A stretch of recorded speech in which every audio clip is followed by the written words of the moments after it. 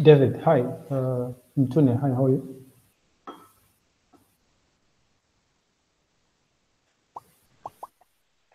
I'm fine, thanks, Andy. Fine, thanks. How is the proposal coming along? Fine, thank you, sir. Fine, thanks. So far, so good. Okay. So I'm hoping. So what I'm going to suggest is maybe after this session, we can have a quick chat. I want to hear your thoughts on the class and to find out if there are going to be any issues or challenges that you will experience. So now at the beginning, a lot of things are probably going to appear strange, right? But eventually, I think you should be able to get used to what's happening. So it's just a matter of time. I foresee a situation where you should be able to pick up on the language and the tools and the technology that you need to be using. By the time we get to week number 3 or 4, actually, which is good.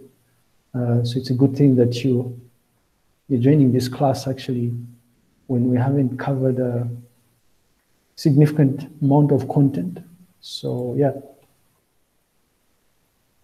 Have you managed to, how far have you gone with the reading?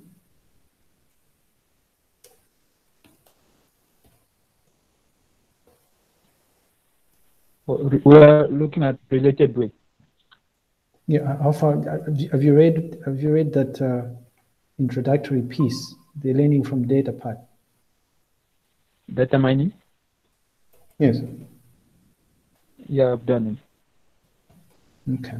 So you understand what the difference is between supervised learning, unsupervised learning, reinforcement learning?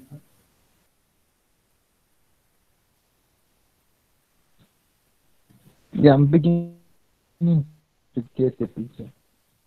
Okay. Yes, we are beginning to get the concept, and slowly we are getting there. Okay. Yeah, I don't know about the slowly part here. I mean, there's little time here. We want to make sure this is quickly done, right? We need to converge quickly. Did you manage to install the? Have you managed to familiarize yourselves with Google Colab? Did you manage to install Jupyter Notebook, Python?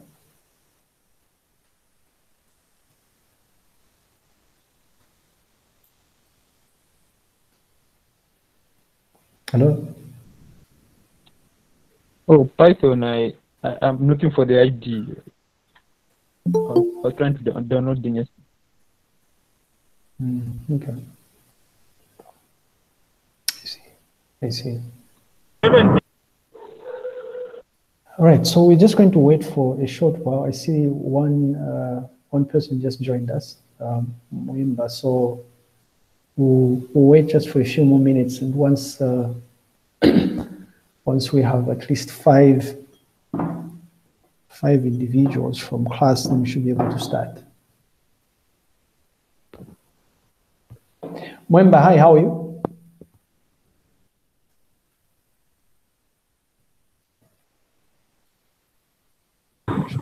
I'm good, thanks, Doc. How are you? I'm fine, thanks. I noticed you attended the machine learning talk by the guys from is it public health or something? Yeah? I hope you enjoyed it. Yes, it was quite interesting, Doc.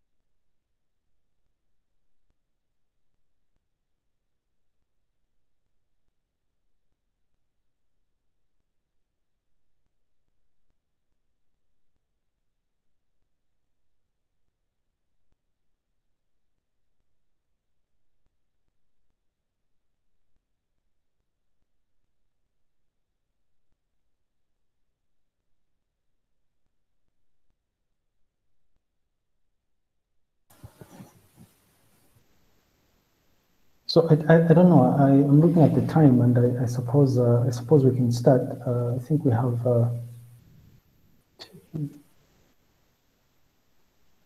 I'm not sure. We only have 3 people, right? So it's almost 17:40. So I guess I'm just going to assume that the others are joining us later. So we can start then. I guess I'm just going to share my screen. Just to ask if you could maybe confirm if you can hear me and if you can see my screen also.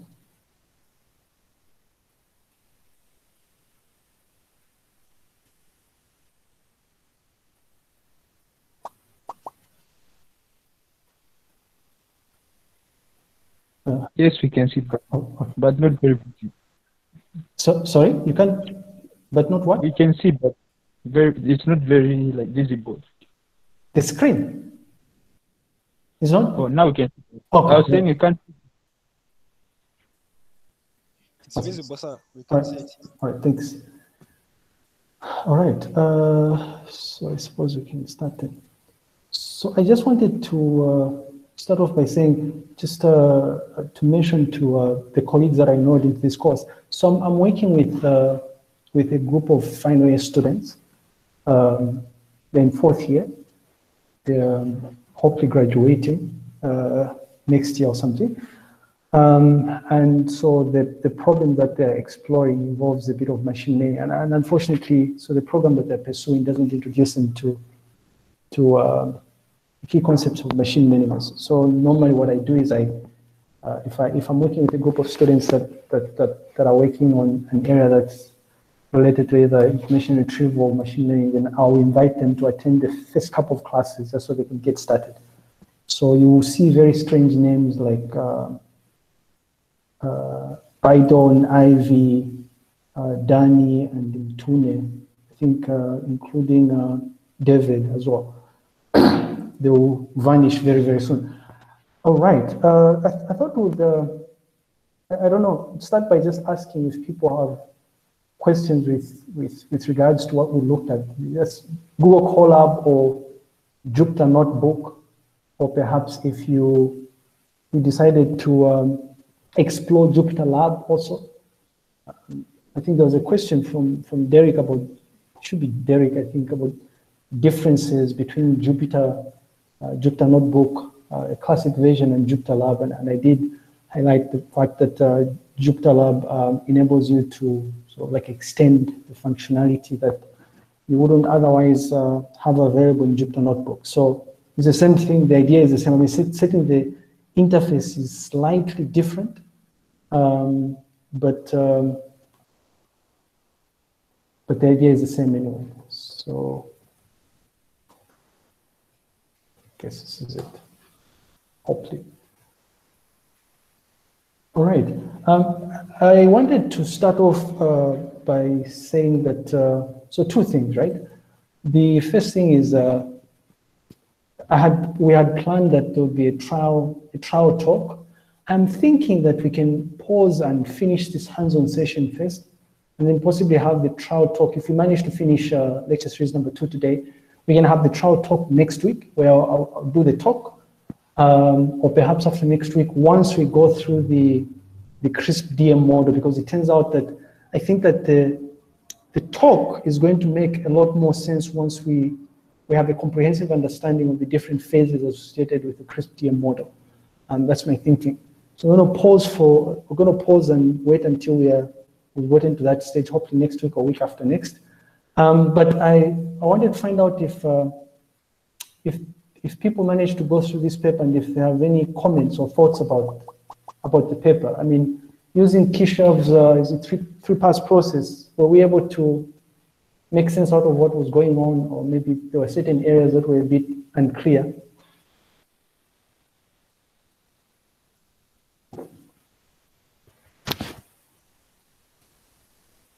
And a reminder that part of the reason why we were doing this is so we can familiarize ourselves with the grading, right? So I was hoping people would have questions about the grading process after going through the paper itself. I don't know if people managed to go through the paper.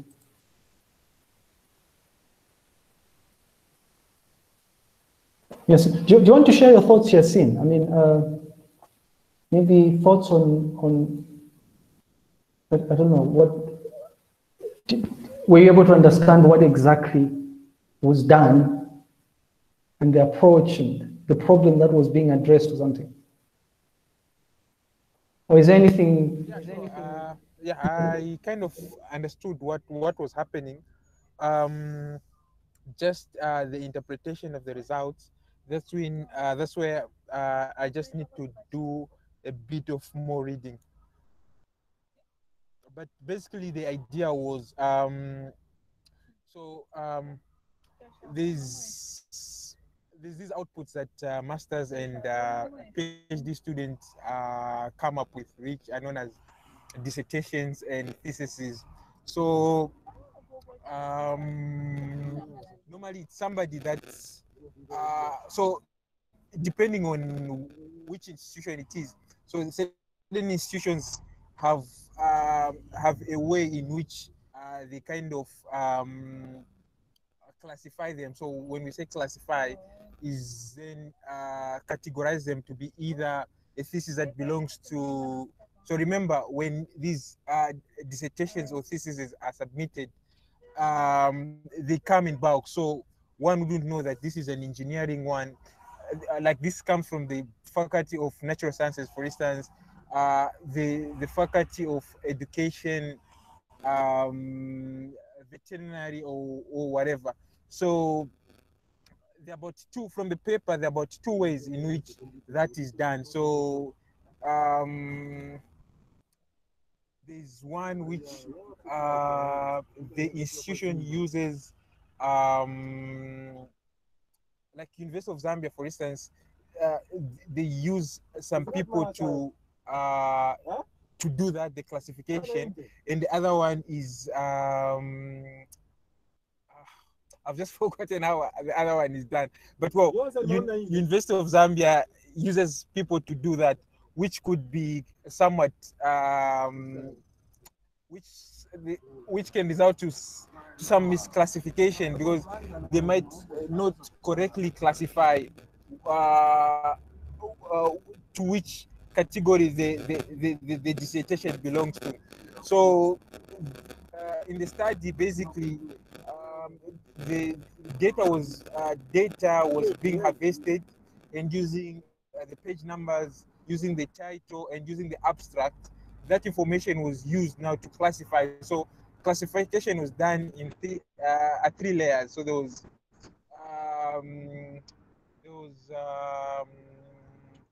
the collection, there was the subject, and I've just forgotten the other one. I just have to refer to my notes, because right now I'm coming from work going home. So most of these things I'm saying are just from the back of my mind. So that's what the research was basically aiming towards.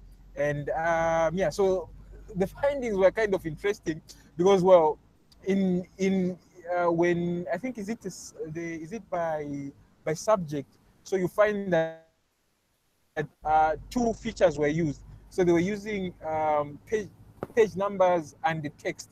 So one would expect that if you use text as a feature, it would produce better results compared to the page numbers. But but the case was the opposite. So you find that the page numbers predicted accurate results, more accurate results compared to page numbers, to the text, to the title of the thesis or dissertation. And well, the reason was that some text was lost during the process of extracting the text from the PDF document, and then using that text now for machine learning. So those were some of the insights that I got from. But for much information, I have to refer to my notes. All right, thanks. I mean, that's quite. I think it's actually a good summary of what exactly was done, really, to be honest. I'm glad it's clear. You probably read the entire thing, I think, which is a good thing. Any other thoughts? Did anyone else manage to get on page number 17? Which is interesting. So when Yasin was, as people are thinking about some of the comments they might have, it could be, you know, a comment about an interesting aspect of what you read or something maybe that was unclear. If you managed to read this, it'd be nice if you could share your thoughts. But to sum it all, right, what Yasin was saying was that this idea of thesis and dissertations, I mean, it's commonplace in most higher education institutions. So typically, an institution like UNZA, for instance, or CBU, and I was trying to gain access to the CBU repository, but it's not available here. They'll typically archive research content in a platform called an institution repository. So this would be outputs such as you know, journal publications that are authored or co-authored by faculty staff, you know, conference papers, things like technical reports. Everything is archived, and the idea is you want to showcase to the outside world what sort of research you conduct. It turns out that if you look at most of these ranking entities, they tend to look at these digital markers, right, to try and incorporate that particular aspect into their ranking algorithms. So I was opening up some sample repositories. So there's UNZA, and then my alma mater also has a repository, right?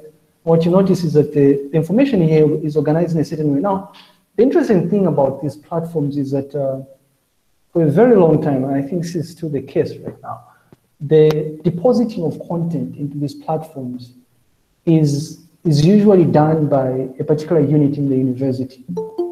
In the case of UNZA, now UNZA is a bit complex because the administration of the repository is done by CICT, right, which is like the IT department. It's a directorate at UNZA anyway. And then the actual, so the day-to-day management, right, usage of the repository is overseen by the library. Now, within the library, people that are in part hired to actually ingest content into the repository. And unfortunately for UNZA, right, last time we checked, there were only 2 people that were doing this. Now, if you think about this for a second, you realize that that's not sufficient, right, for them to handle the amount of workload that comes through their way. Right, UNZA, to give you a bit of perspective, UNZA has a total of about close to about 900 faculty staff, right? And I believe in any given year, you probably have anywhere between, I don't know, 200 to 500, I'm just not sure about the exact number here, of students graduating. So the idea here is that every time somebody like Lighton publishes a paper like this, for instance, or a conference proceeding, for instance, or a technical report, which is usually the case when you're working with final year students, right? So if the end result is not good enough to be converted into a peer-reviewed publication, you convert it into a technical report. All those things are supposed to go into the repository, right? Including the dissertations and theses that are produced by postgraduate students. The problem here is that it's just too much for 2 people to handle, right? Now, if you read through literature, you come across ideas or concepts to do with self-archiving. So the idea is simple. You can teach students and faculty staff to actually go to this platform, log in, and be able to deposit content on their own. But this has been an issue at UNZA, right? The library has tried to train people to be able to do this, but with little success. Which is why, if you were to quickly go through the dissertations, right, what you will notice is that there's a huge backlog, right? So if we were to, so I just went into the thesis and dissertation. If you go to the repository, right, the homepage here, you notice that it's organized into what are called communities, right? So essentially, at a very high level, you can clearly see that each community corresponds to a school, for instance. So School of Agric, School of Education, Engineering, you know, forget about examination past papers here, but School of Humanities, you can clearly see that self-archiving is almost non-existent, right? If you look at engineering, there's no way, right? We can sit here and say that the whole lot of engineering has only produced 6 publications, right? Since UNZA was opened, it's just not possible, right? So what we are seeing is a situation where there's a huge backlog. Now, the focus of this paper was on a particular type of content that is deposited into the repository, right? ETDs. What we discovered after we did a situational analysis was that there were issues associated with how the descriptive information about this information was tagged, right? Besides that, I mean, if you were to break down these publications by year, for instance, you'll notice that there's a bit of a mismatch here, right? You can clearly see that there are dissertations that are missing that were clearly generated prior to somewhere around 2010 or something, right? So there's a backlog of legacy content, and then the recency of the content is a bit of the problem here. But besides that, the most serious issues are to do with the descriptive information itself. In an ideal case, when you have a dissertation like this one that was authored by Michelo Chigunta, for instance, if you open it up, one of the important pieces of information that you expect to see, right, the descriptive information is who supervised this person, right? Because the library doesn't have the manpower, there's only 2 people that do this. What they do is they prioritize which metadata elements to associate to this content, right? So they'll sacrifice certain things here. Aside from that, I mean, you can see obvious issues to do with, and I think this would be best explained if we look at a dissertation from computer science, for instance. So I'll go to School of Natural Sciences quickly. Try to give you a bit of perspective here. And if we can scroll down to there's a dissertation that I like using that was authored by Arinani. If only I can find it. There we go. If you look at this dissertation, right, what you will notice is, if you look at things like the subjects, the subject, you notice that this is not how you'd normally associate descriptive information or metadata to content from computer science, right? These are generic tags that have nothing to do with the computer science content here. It's almost like this is being tagged as an agric-centric dissertation, right? So those, among other things, are the sort of problems that we notice. And so the thinking is that to try and work on the problem to do with the recency of content and to cut down on the potential errors that are introduced because of human intervention, we can build these classification models, right? Classification models that will make it possible for some of these metadata elements to be automatically generated, right? And so the role of the human being essentially is just to verify what has been automatically generated by the models or by the algorithms, right? Now, you may not really appreciate the, I guess the positive aspects of doing that, but to give you an idea here, a person from the library who manually tags this information, before they actually deposit the content into this platform, what they have to do is they have to open up this document, right? Read the abstract, the entire abstract, read the title, and then use the information, right, that I've acquired after reading the title and the abstract to determine what sort of subjects they should associate to this dissertation, among other things, right? And some studies that we've conducted have actually yielded interesting results, like it can take anywhere between 10 to 15 minutes, right, for this person to actually create metadata and deposit the content into the repository. And in fact, if you go through the workflow, the ingestion workflow, it's a 5-step process that is quite lengthy, really. So the paper is essentially just centered around how we can automate some of the processes to reduce on the number of errors and to improve on problem to do with recency of content, ideally. Now, the part that Yasin was talking about to do with evaluation and whatnot, we will very soon understand what all these raw curves are all about, right? We'll be able to interpret all these different things here. This is essentially what we're doing in this course, right?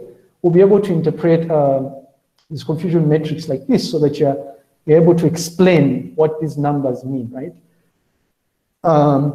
I mean, there are obvious metrics that we have here, like precision, recall, and accuracy. I mean, if you've done an information retrieval course, it should be a bit intuitive, but if you haven't, it's also fine. We'll be able to understand all of this. But the key thing here that will probably give you a bit of perspective of what was done here is the accuracy, right? So when we say that the classification of the automatic classification of the automatic classification using an ETD title page, for instance, results in an accuracy of 98.9%. We're saying there's a 9, almost 1, there's a 9 out of 10, almost 10 out of 10, but there's a 9 out of 10% chance that the classification will give us a correct result, right? But anyway, it turns out a lot of stuff that was covered in this paper will be used as examples going forward, so which is why I thought it would be nice for us to introduce this thing from the outset, really. Any thoughts before we continue, or comments?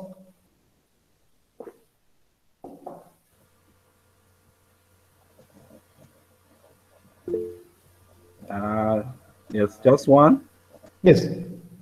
I think maybe one thing that I think caught my attention when reading this paper is that I think the issue that came up, this automation of classification of digital objects, is that it's also an issue that I noticed when I was with the judiciary, that it's also a problem they are also trying to solve with regards to judgments.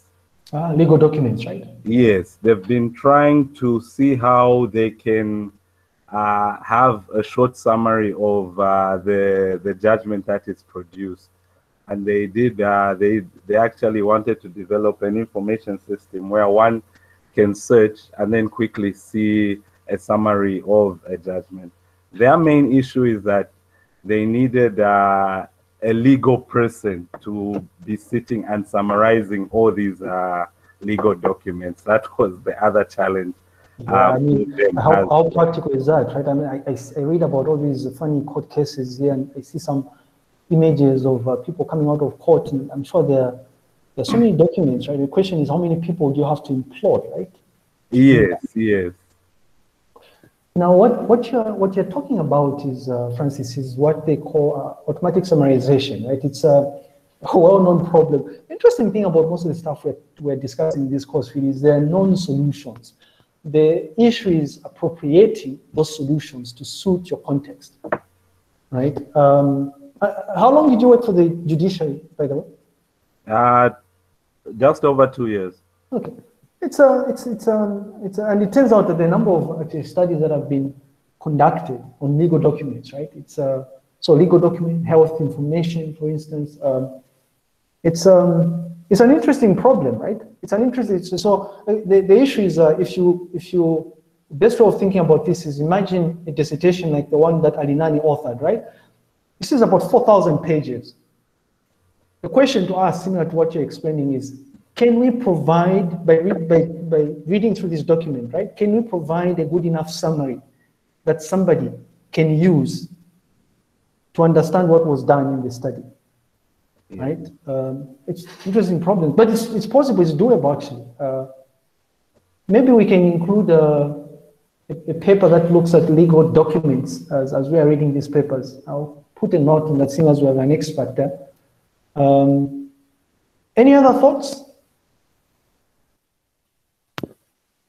There's an interesting study. I sat in on a talk when I was attending the ATD 2019 symposium, really interesting talk where these people are using deep learning techniques to provide or try and generate, or to automatically generate summaries of chapters in dissertations and theses, right? So a document like this one that was authored by Alinani, the question is, can we generate a summary of chapter 2, a summary of chapter 4, a summary of chapter 5, right? If you sit down and think about it, you realize that there are countless places where that can be applied. I always like using Zambia as an example. If you look at mainstream media, print media like Daily Mail, these people rarely report on the interesting research that is done in places like UNZA, CPU, Ngushi University, Lusaka University. Believe it or not, there's interesting work that people do, right? And the reason is simple, right? Very few people would be willing to sit down and read a 4,000 word long document so that they can get like a summarized version that is easier to digest by your average person out there.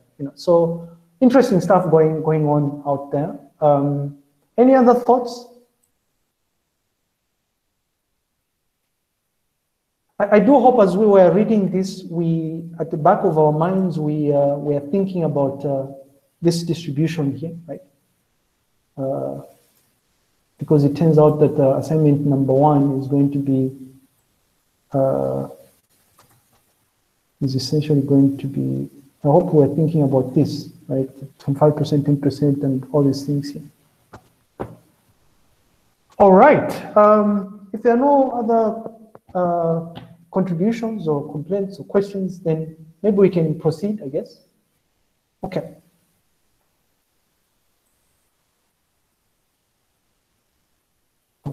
Just scroll down to.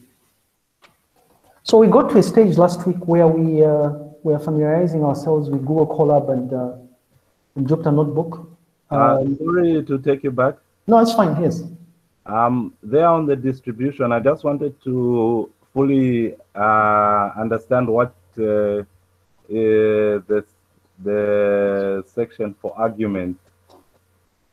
Oh, so the idea of a literature review is it's not meant to be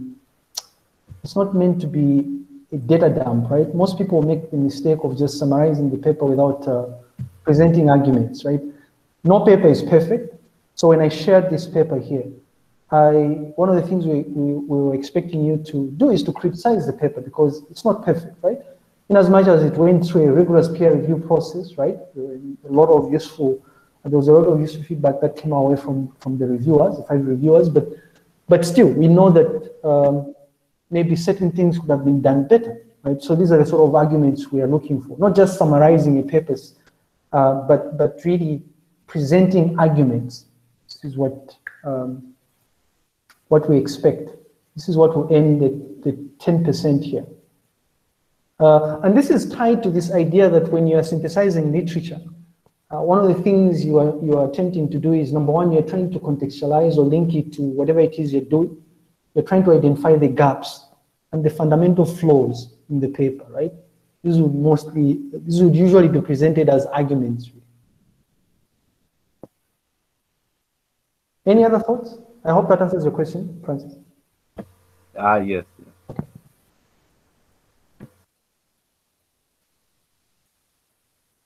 Any other comments? Oh, if there are no comments, then we can, I guess, proceed. All right, so I was just saying that we got to a stage where I think everybody knows how to use a Jupyter Notebook or Google Colab, which is a good thing. So we jump right straight into Python. So we're getting our hands dirty today. And we are likely going to cruise on certain parts because I would like for us to get all the way up to chapter 4 here today. We wrap up so that we start our discussion of lecture series number 3 next week. The idea of this lecture series is just to point you in the right direction.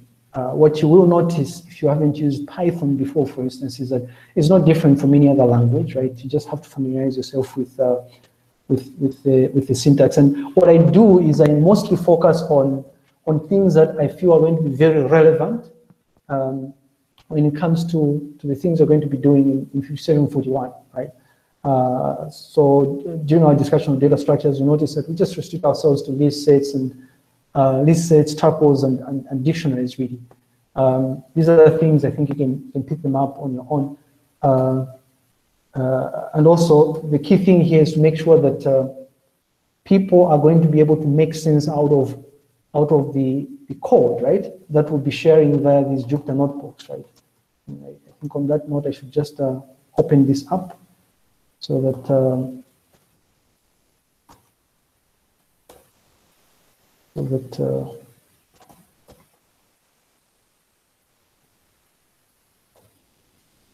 all right. I don't know if this is going to be confusing. I was hoping I could use Jupyter today, but maybe notebook is fine, I guess. I don't know. That's okay. All right, so we want you to be able to work through, or to be able to play this notebook and make sense out of it. That's the goal. That's one of the reasons why we're doing this day.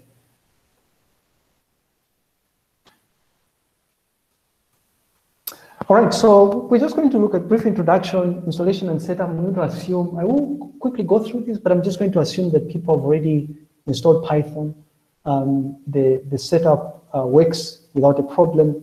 You familiarize yourself with a few basic bash scripts, and then we'll jump right straight through to the basics of Python, and then try and see if we can look at some data structures and how we get to use them. Briefly discuss flow control, look at how we create functions and how we use modules, libraries and modules, right? Essentially just import statements, really.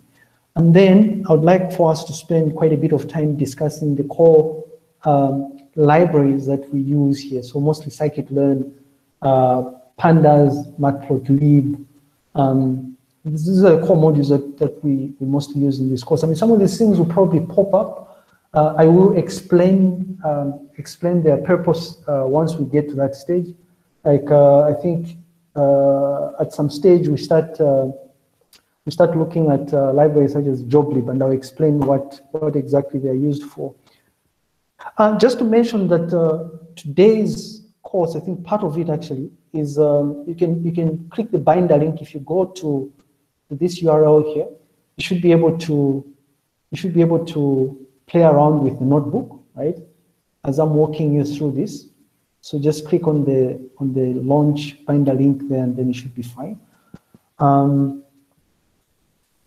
But going forward, I will be updating this repository on a regular basis, really. This is just to help you get started.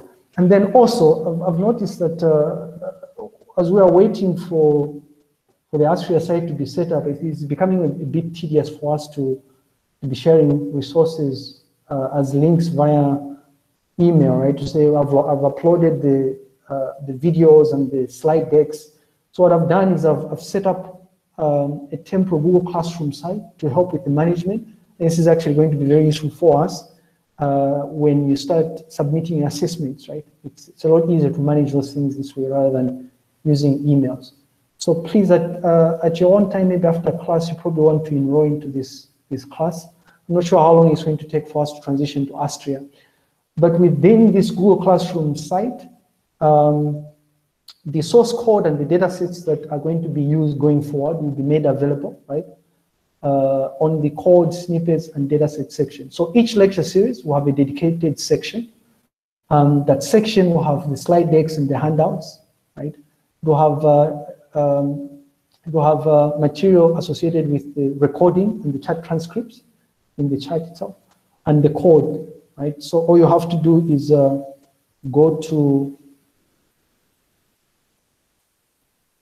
Google Classroom. Once you enroll, you just go to classroom.google.com, and then you choose the site. It's a 2020-21 CSC 5741, and then you just go under coursework, and then you should be able to find these things here, right? And then you can download the resources if you want. Submitting an assignment is simple as well, same process. All right. Something else I thought I would mention is what I normally do is, besides adding the source code itself, I normally export the Jupyter notebook as a PDF so that you are able to read through the code snippets and the corresponding output without actually running the cells.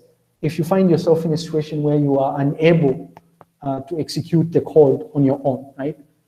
So remember, when you have access to this Jupyter notebook, you can actually re-execute the code on your own. But if you're in a position where, or in a situation where you're unable to do this, I I make available PDF documents, right? So this would be available as something similar to what I'm just going to showcase just now.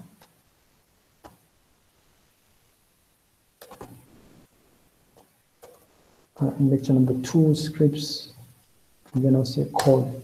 So it will be similar to this, right?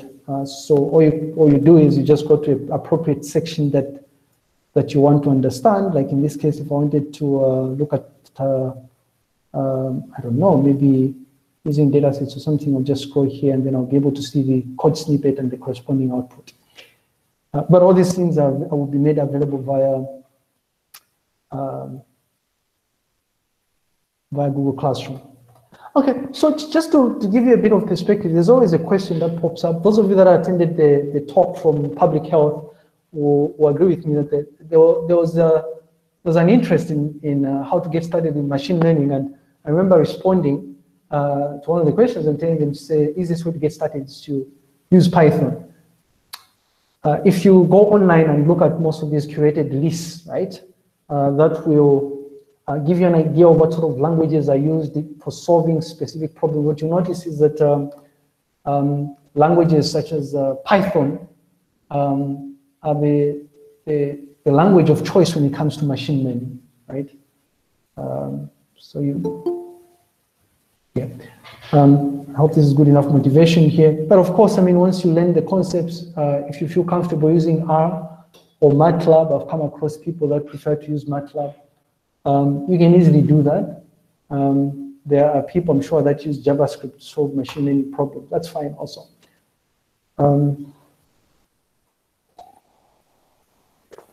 I also always like showcasing this nice Easter egg here. So if you're interacting with a Python interpreter and you just type in import this, this is the sort of output that you get back.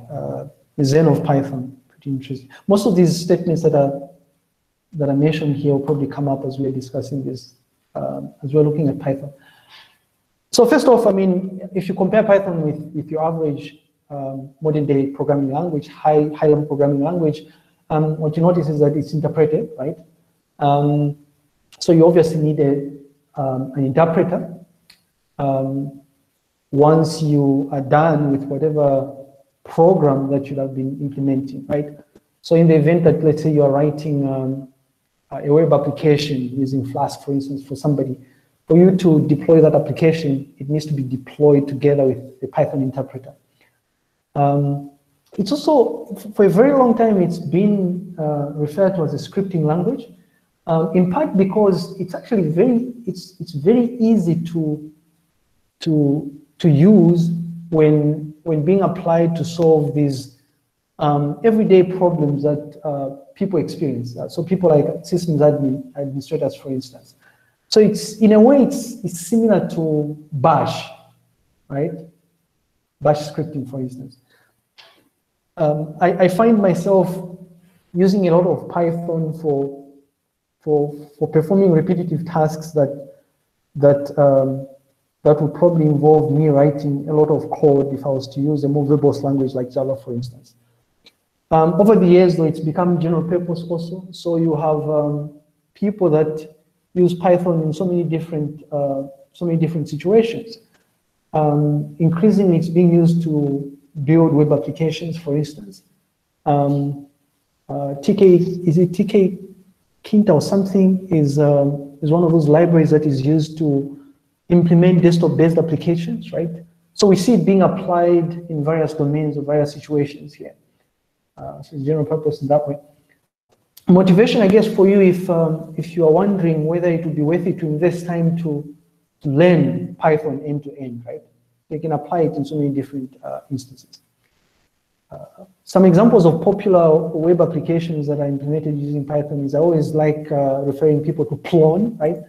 If you just look up Plon CMS, it's quite popular actually. It's implemented purely in Python. I don't know if that's motivation for you, but yeah. And then, interesting enough, it's also object-oriented. Right now, it's considered an object-oriented programming language. Now, we rarely look at that aspect in this course. It's going to be mostly just scripting. The most we'll do is maybe just create module files, right, that you can import elsewhere.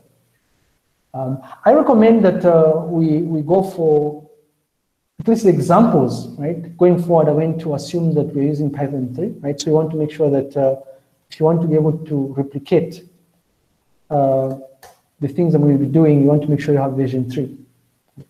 So assume you're using version 3. If you're using an older version of Python, you'll notice that there are certain things that are not available in version 2.7, for instance. So you really want to make sure you move to version 3.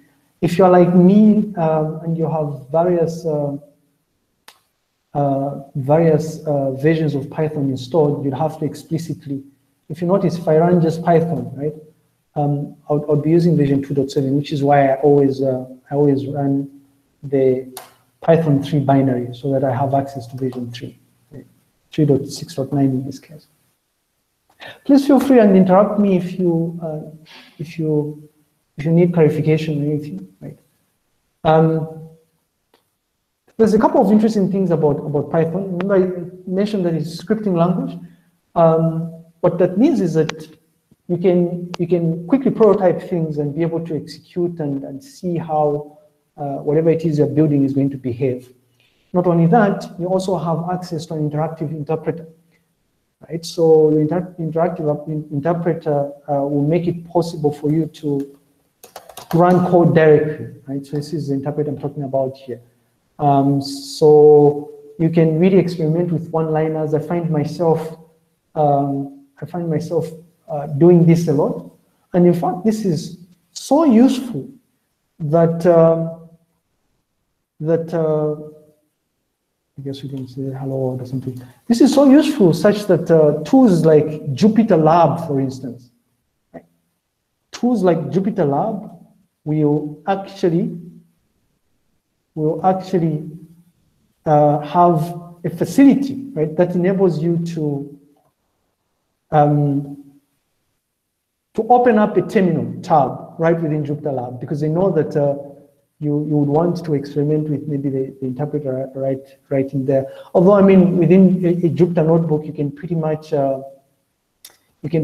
also, I can just get here and showcase the Jupyter Lab part I was talking about. You can run Python code without a problem, right?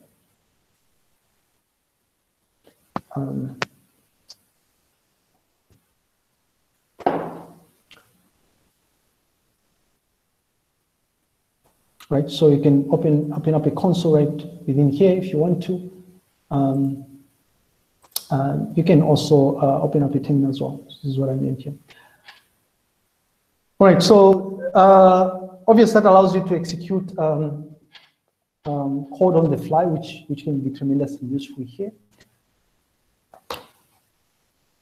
Now, the installation part, I'm just going to assume that you've already done this, but if you haven't and you want to get started, as is the case with, I guess, the fourth years that are joining us today, the nice place to start off from is the downloads page on the official Python website. So you just go to python.org/downloads, and what you want to do is just follow instructions specific to the operating system that you're using.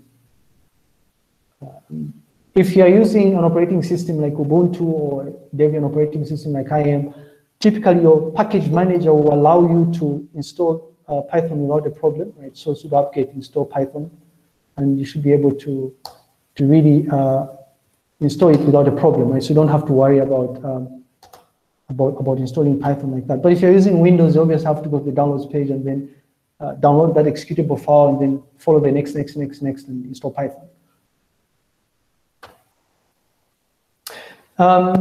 In terms of, I don't wish for us to start an IDE war here, but there's always this question of what IDE should I use?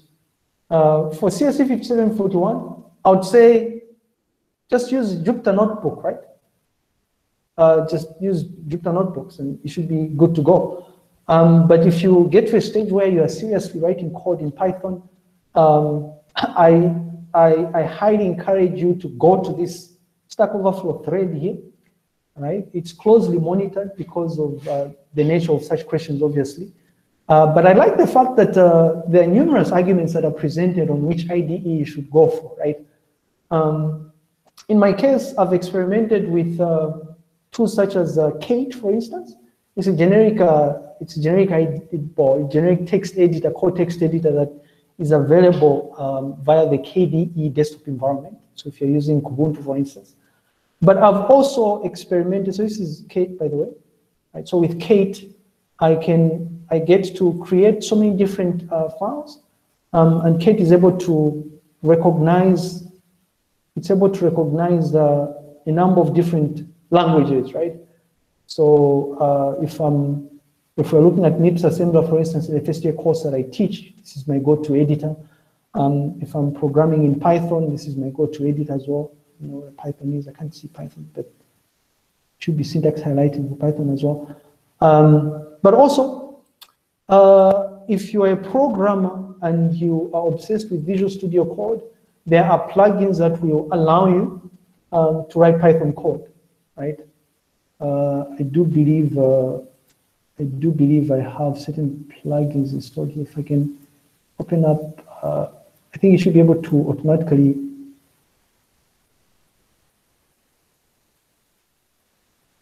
I hope this thing is going to, just see if I can save this to.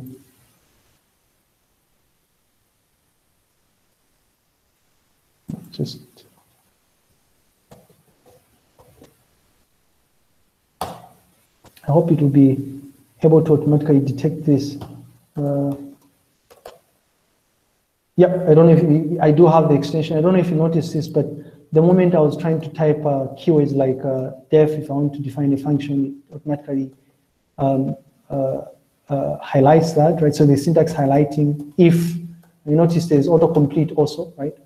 If, because it knows it's Python, I can import also. So quite useful.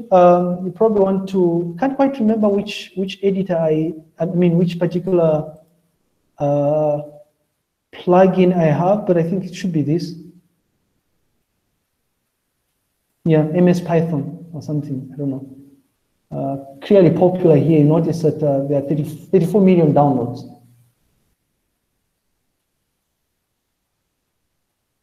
All right. Wondering if people are there. Okay, they're still there. It's all quiet on the Western Front. All right, so my recommendation on editors, I mean, if you're not comfortable with Jupyter Notebook, I would suggest Visual Studio Code. But also, I mean, if you're a person who's been programming for a very long time, you can get away with Vim, for instance. Or one of my supervisors used to like the editor Joe, right? So, but anyway, so there you go. This is a plugin that you probably want to look at. The last time I was looking at it last year, it was 17 million downloads. It's now at 34, if you noticed.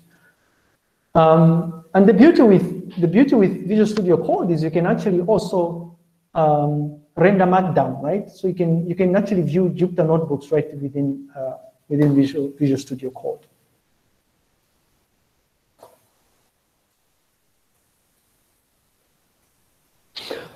All right, so I mean, it's Python is pretty interesting, similar to, well, I was going to say JavaScript, but similar to languages such as, like, I think Perl, if I'm not mistaken, really. You don't have to explicitly declare a data type, right? So the data type is inferred for you. All you do is you just define a variable, and depending on what sort of value you assign to the variable, then the data type is going to be inferred. So, for instance, if I declare a variable called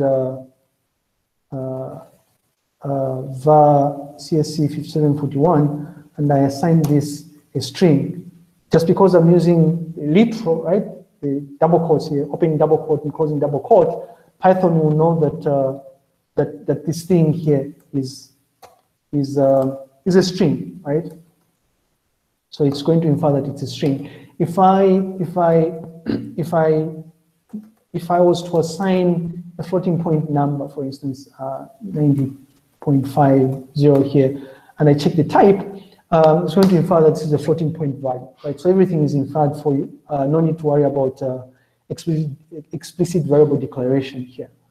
This will come up a lot actually when we are working with data structures such as list, for instance. If I was to define this, for instance, and check the type, Python will know that this is actually a list, right? So I've got that. 5741. Python will know that it's a list, right? If I was to declare this as a set, Python will know that this is a set tree. So I don't have to worry about explicit variable declaration, which can be a good thing also. The thing that you're going to find very painful, though, unfortunately, and this will be a bit painful maybe the first week or two, just first week actually, is this idea that code has to be indented in Python. So there's nothing like parentheses or curly braces here in Python, right, to mark the beginning or end of a code block. You use indentation, right? So you indent your code. For instance, if you're defining a function in Java, what you would do whilst defining a function is you would have to, you do your usual public class, just like this here. You do the usual public,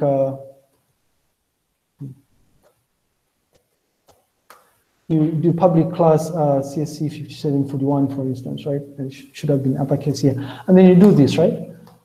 In Python, however, what you do is you indent code, right? So if I was wanting to define a function in Java, I mean, you do something like public static void main, I suppose, or something, right? Like your main method. But in Python, what you end up doing is you indent your code. So indentation is very important. If I'm defining a function,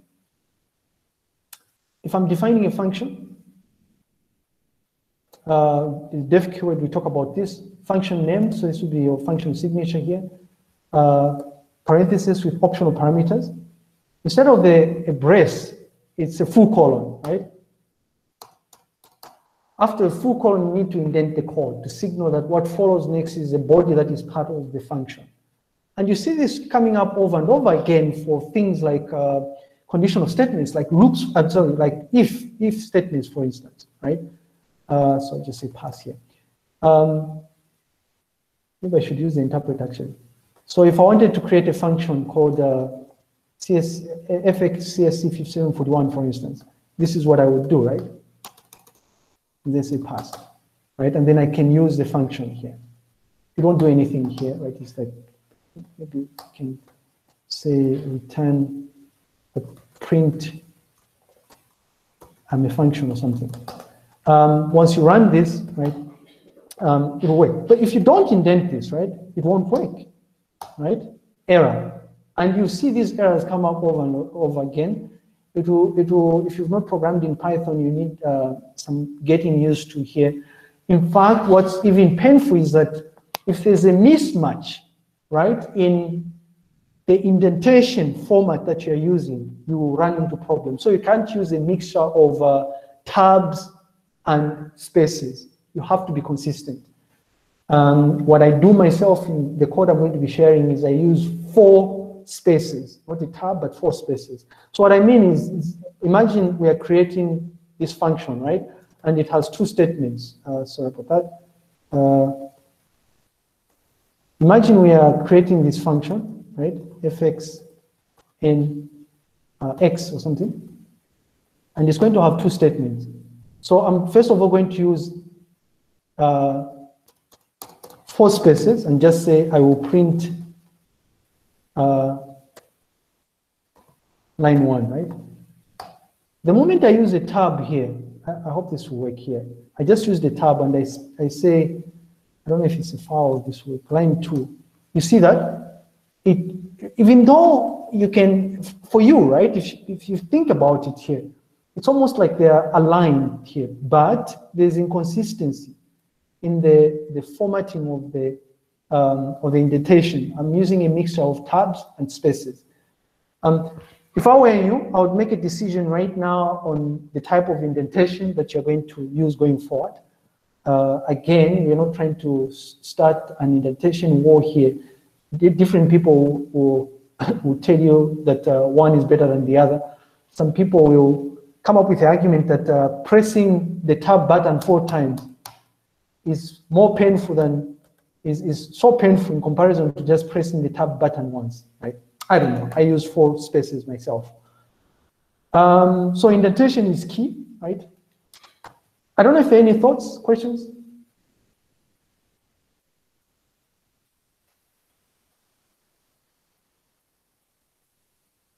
Are you still there, I guess?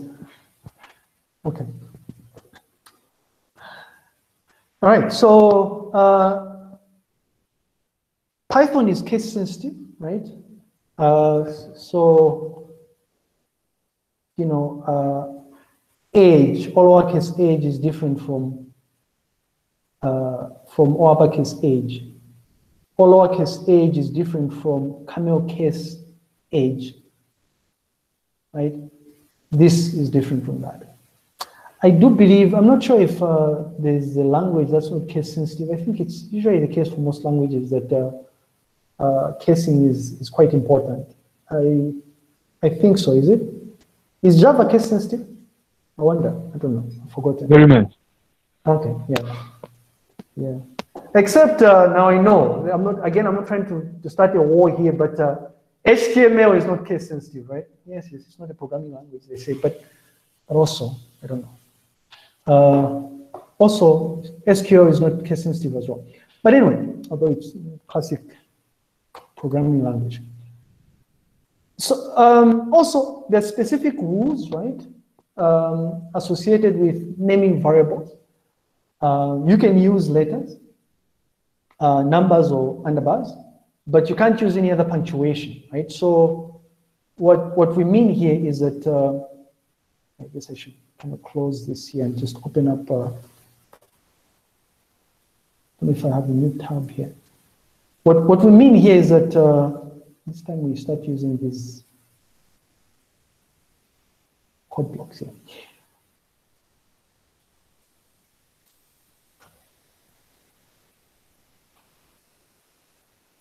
Right.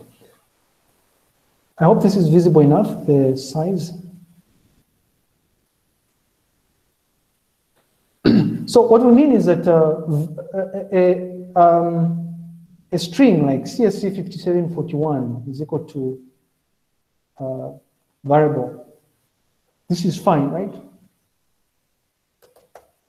I don't think you can start with a number. I could be wrong here, right? So you can only start with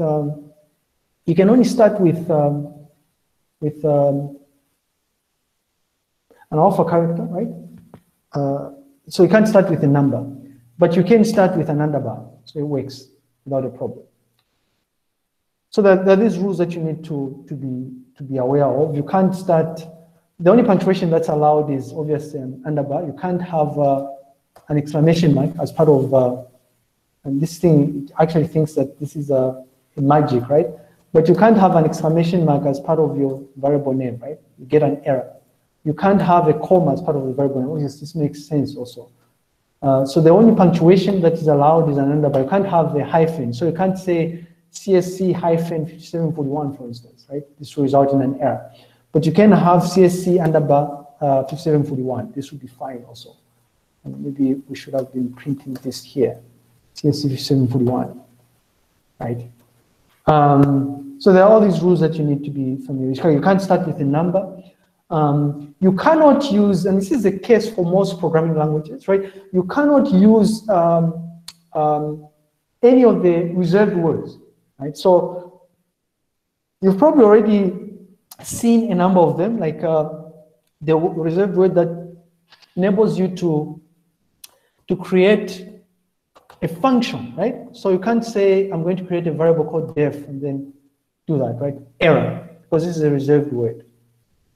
Right. Now, this raises the issue of well, where do I check the reserved words? Well, the manual, obviously, but also I quite like using the there's a keyword package that you have access to.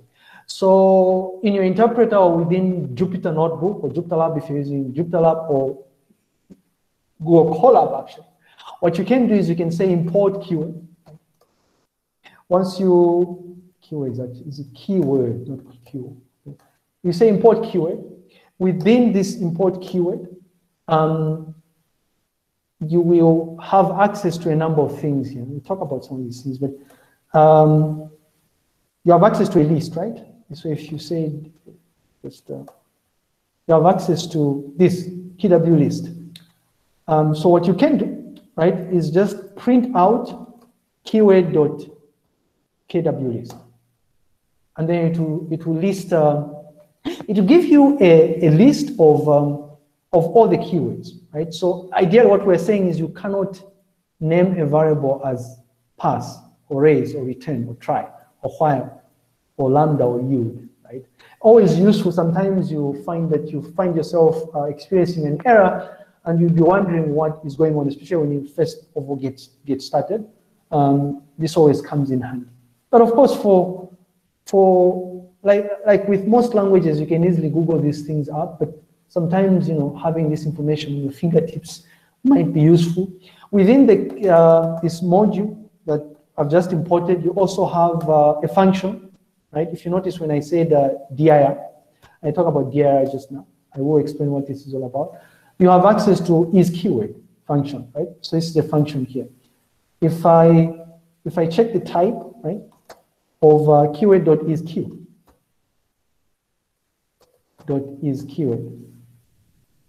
is keyword. You notice that this is a function.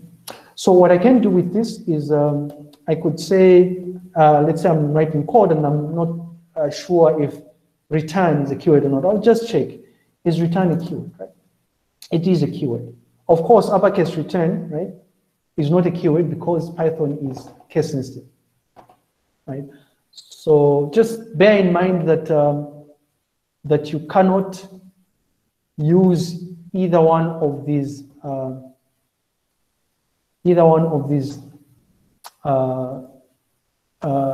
these reserved words here. I don't know how many there are in Python 3. I keep forgetting here, but there are 33 of them. So not a very large number, but you don't have to memorize this.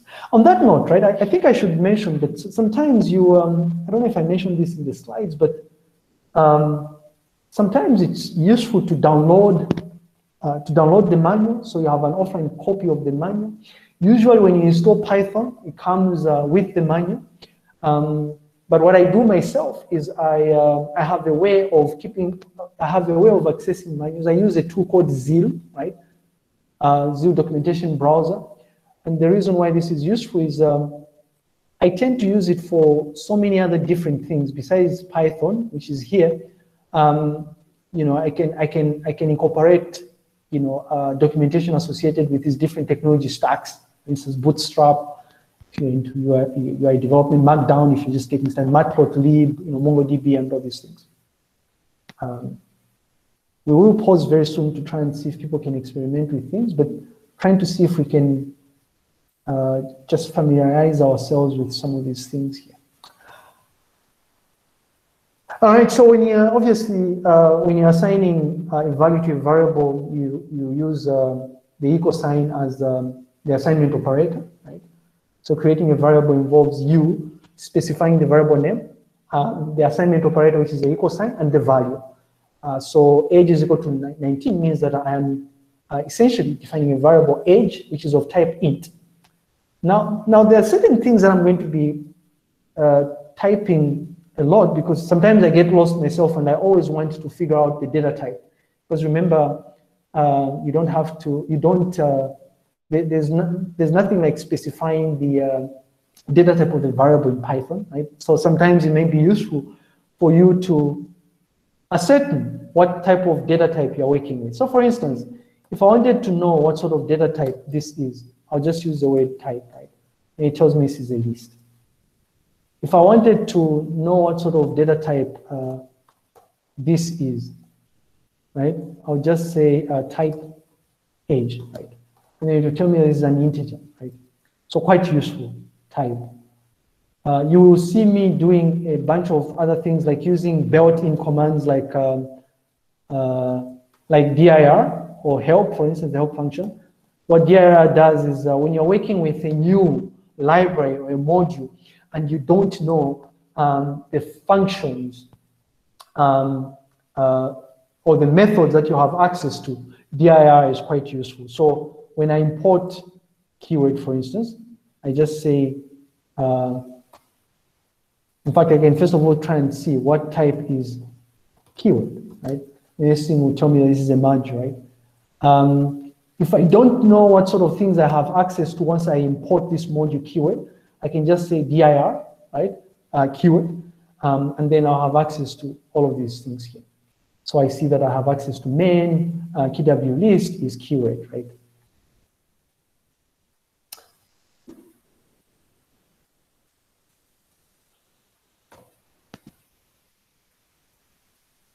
All right, so I already made mention of the fact that you can't use reserved keywords as identifiers, essentially. So stay away from these 33 things here. Which is why what you will notice, right? For me, this is my own personal naming convention, and I use this actually irrespective of the language I'm using. So when I'm writing JavaScript code, for instance, I tend to try and avoid some of these errors. I prefix things a certain way. So my convention, I think I should say this. When I'm creating a variable, if I'm creating a variable age, I won't say age. Instead, I'll say var underbar age. And the reason is I try to avoid potential errors, right, associated with using a reserved word. I find this useful, especially when I'm experimenting with so many different languages. When I'm creating a function, you'll notice that I'll say def, and then I'll say fxn, right, short form for function, and then underbar the function name. This is my own naming convention. You don't have to use this convention if you don't want to. But I just thought I'd mention why I do this, right? Of course, I don't do this for classes, right? But I thought I would mention that. I don't know if that's a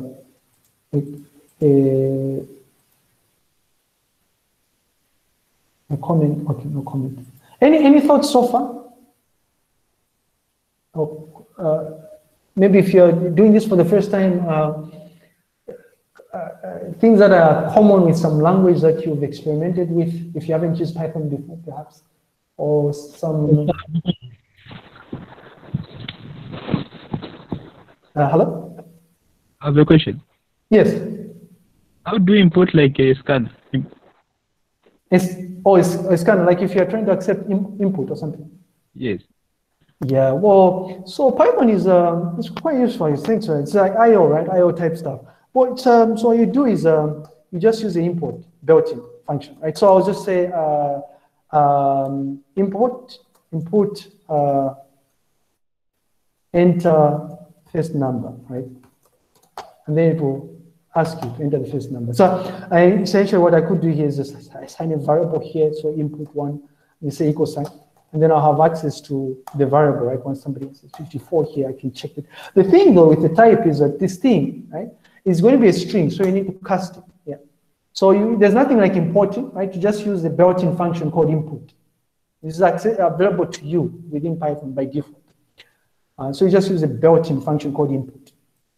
So if you're performing a calculation, by default it's going to be a string, obviously. You would have to cast this, right? So casting is, again, use a built-in, right? If I wanted to cast, if this is a number, I wanted to cast it to a float, for instance, I'll just say, notice it's a string here, I'll just say float. I'll use the float built-in, right? I'm just going to overload this, and then I'll have access to a float. And I can add numbers here. The mistake people will make when you're doing this for the first time, you say you define the first number, right? Import, say 54, and then you say number 2, right? Number 2, and then somebody enters 4. You see, when you say you're going to add, get a logical error here. When you're going to add import 1, import 2, you'll get 544, right? But in actual fact, you're trying to add 54 and 4. So what you want to do is you want to cast these, right? So either you cast it to a float or you cast it to an int. So what you would do is I would say, oh, what I wanted is not var input 1 plus var input 2, but rather int var input 1 plus int var input 2. So you cast this, and then you should be able to get your desired output or something. So 58. Yeah. Great question. Although eventually it was going to come up. I don't know if I was going to mention this, probably not, I don't know. So something else worth mentioning here is comments, right? So you have one-liners and multi-line comments, obviously. You use the hash sign or the pound sign, as they call it elsewhere, for you to use an inline comment. So if you wanted to provide a comment alongside a statement, you'd just use a pound or a hash sign. For multi-line comments, you use what are called doc strings here. Now, the beauty with Jupyter Notebook, for instance, when you're using Jupyter Notebook, what you notice is that comments are highlighted for you. You notice here. So if I wanted to, this variable is an integer or something, right? So this will work without a problem. Sorry about that. All right. But of course, so there are multi-lines. Now, as you guessed, right, you can create multi-line comments using numerous hash symbols, right, or these pound symbols. But this can be a bit tedious. You can take advantage of doc strings. And it turns out that doc strings are quite useful when you're creating documentation. This is where the name comes from. So usually when you're creating a module file or you're creating a class, you'd want to pay particular attention to the way you're documenting, right? The class. You use doc strings. When you are accessing things like this module file, like if I say import module file, and within Jupyter Notebook, there's a shortcut that you'll find useful also. Alongside any variable that you've declared, if you just type a question mark in front and you press Shift Enter, you have access to the doc string, right? Essentially the documentation associated with that particular thing that you're using, the entity that you're using. Now, what you see here, the description here, is made possible because of the doc strings, right? If we wanted to check the built-in function print, for instance, you notice that it has a very useful doc string, right? That gives you more contextual information about how you get to use that built-in function, right? So it's not just the default that you use to print a variable, for instance, or a result. It turns out that there are optional arguments that you can feed it, right? All of these things that you are reading here are made possible because of doc strings. Very useful when you're creating something that is complex, like if you have class files or you create a module file that has a number of functions, and so you would want to provide descriptive information about what you've created to whoever is going to use that thing. Or in fact, to you, when you use it 2 years or 3 years down the line and you'd have forgotten what you were doing, right? So the way you define doc strings is you just use three single quotes, right? Opening quotes, right? And closing quotes.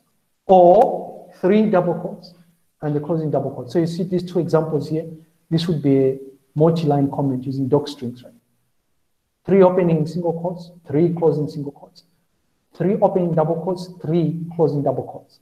And we see this in instances where, let's say, we wish to create a function called CSC 5741, which accepts one variable, I guess, input 1. So the first thing you do is you create a doc string like so, right? There we go, doc string. This is an example of a doc string. And then you can create things like some visually appealing, I guess, string to provide information. Say var input 1 is input value or something. And then you say return var input 1, I guess type var input 1 or something. Now, so what I'm trying to showcase here is to say, I'm just going to create another cell below. If I run this, right? If I run this, and I, of course, the way that we talk about functions just now, but if I run this with 5, it will give me like a tuple, right? The thing though is, assuming I didn't know what this was about, right? I'll just press a question mark in front, and then it will give me that doc string that I just specified, right? This is an example doc string, parameter and whatnot.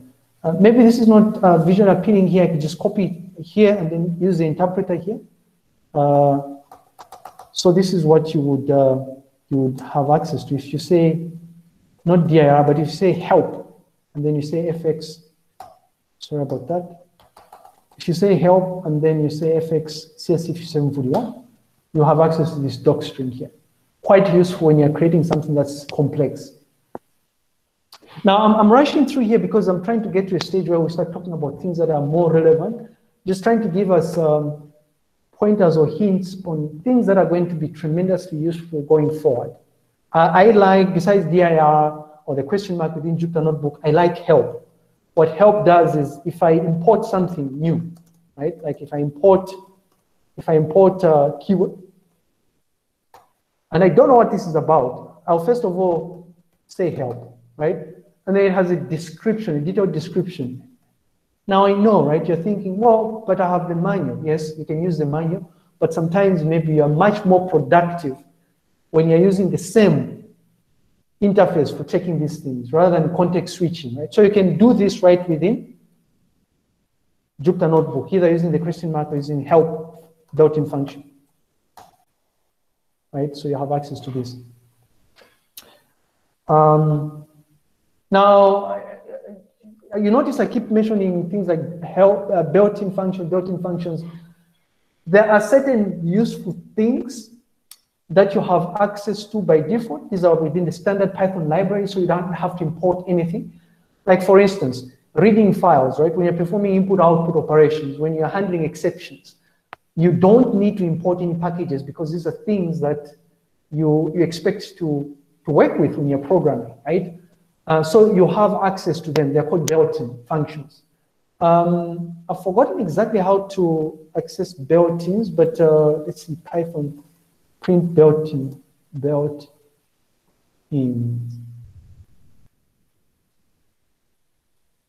function, built-in functions or something. There should be a way of accessing built-in functions. Forgotten how. There should be a Stack Overflow thread here. Wow. Print all built-in functions. Oh, there we go. I mean, but I guess you figure things out as you probably have to. There we go. There we go. Excellent. So you say import built-ins, right? You go to your interpret, say import built-ins, and then let's try type. By the way, type itself is a built-in, right? Built-ins. No, there has to be something. What is this guy saying? Print. Oh, the dir built-ins, not print. And dir itself is a built-in function. So you have access to all these different things. You notice some of these things are actually, these are exception names, right? So if you're trying to handle an exception to do with a non-existent file or something, these are things that you have access to by default, right? So what else here? Input is there, it's a built-in. Open should be built-in, I think. I don't know if you can see any open here. But because this is what type is this? This is like a chicken egg problem, right? We're checking for type if it's a built-in, but type is what we're using to check these things here. So this what we can do is we can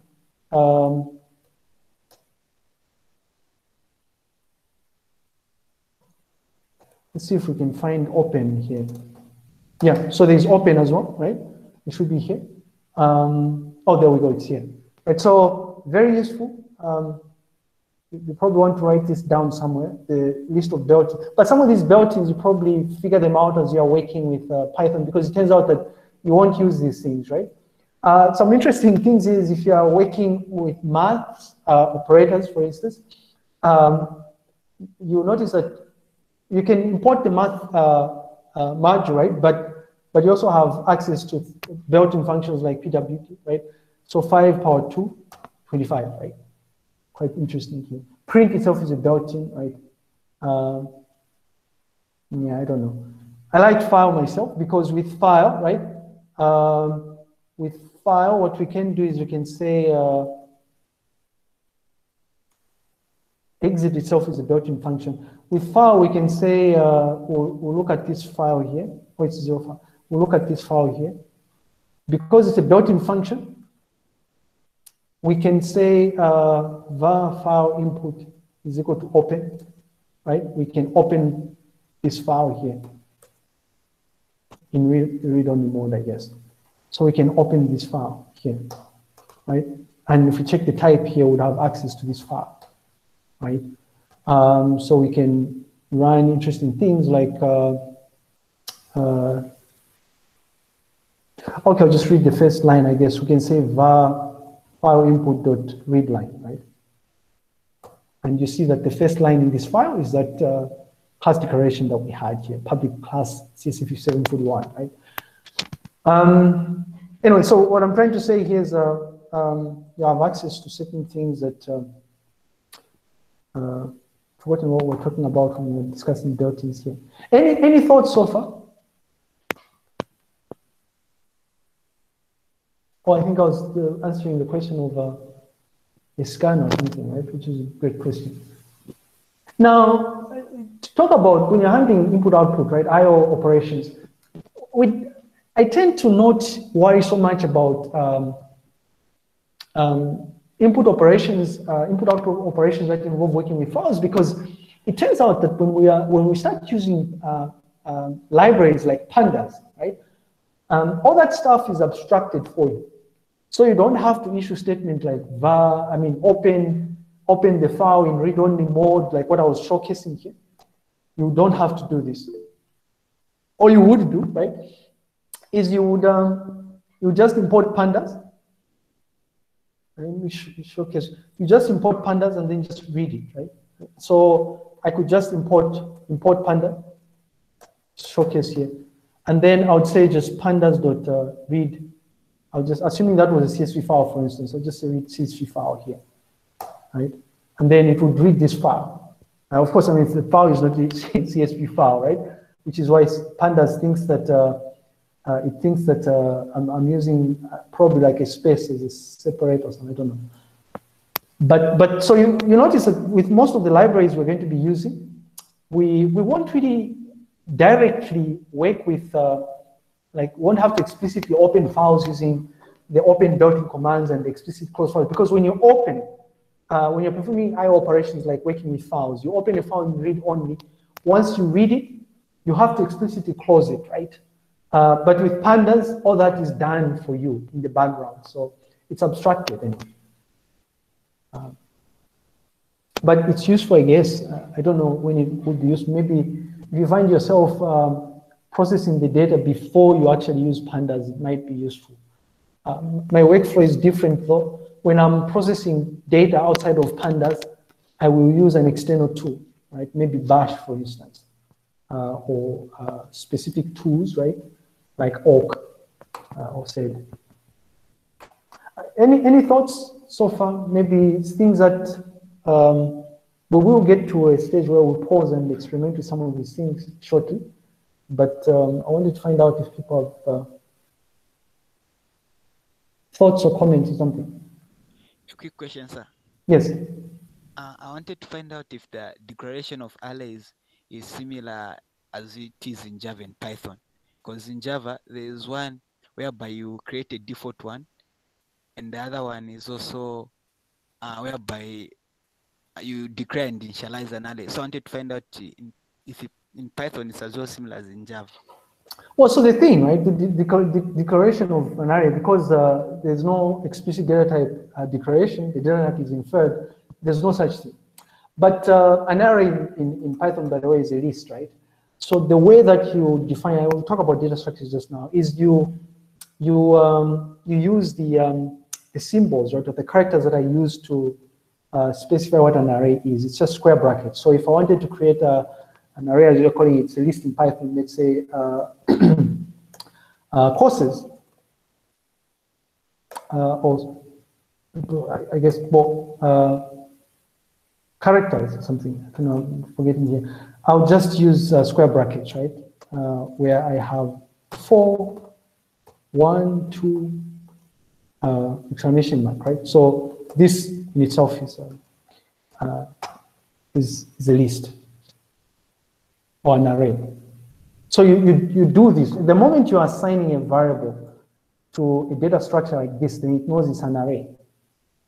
I mean, in case you're thinking, well, but how do you create an empty list then, or an empty array?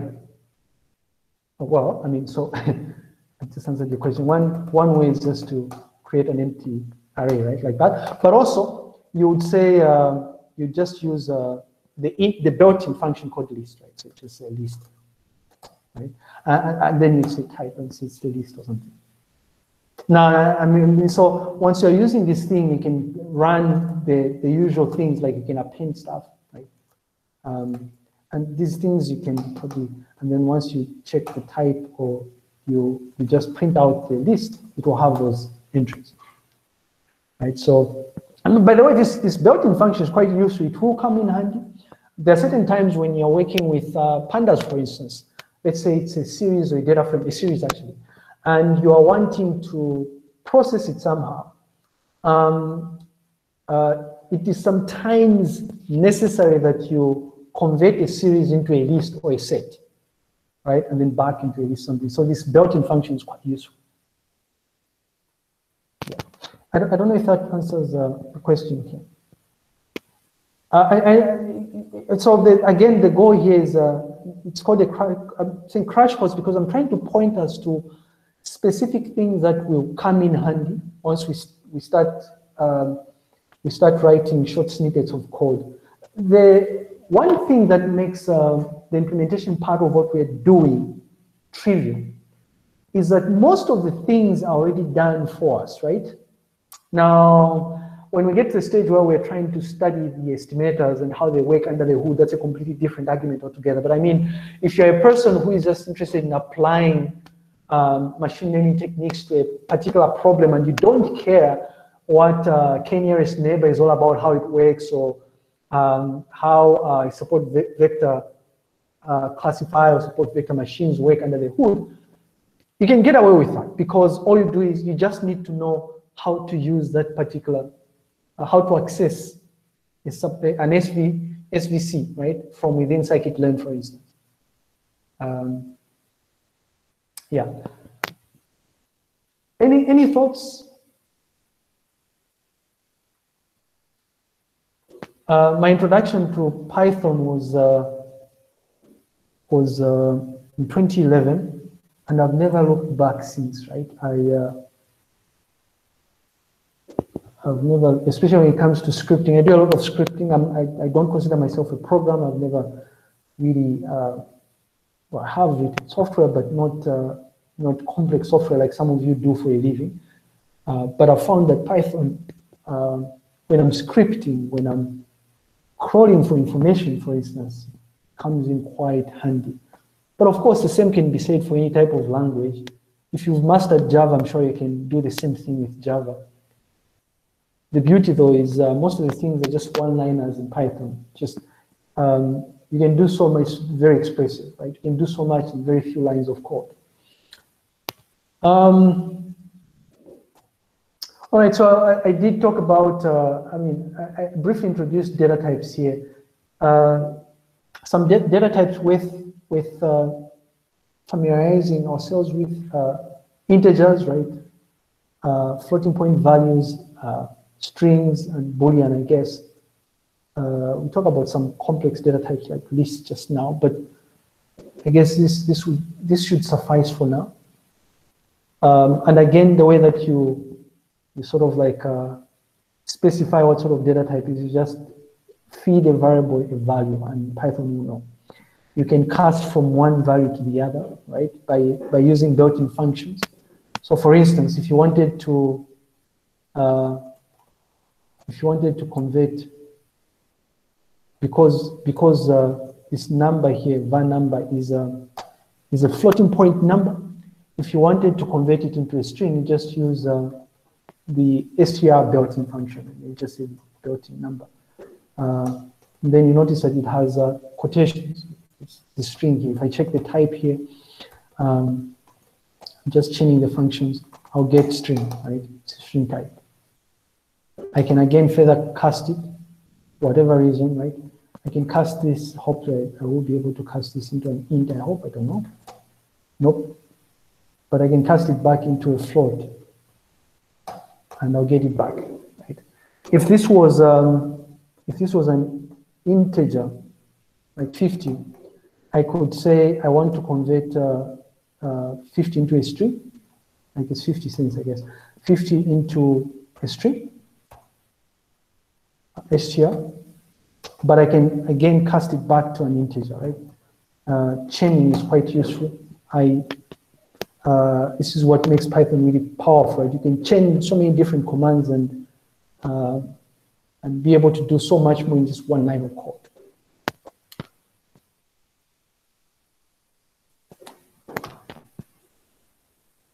All right, I'm just showcasing how you'd specify the data type of a variable here, like implicitly.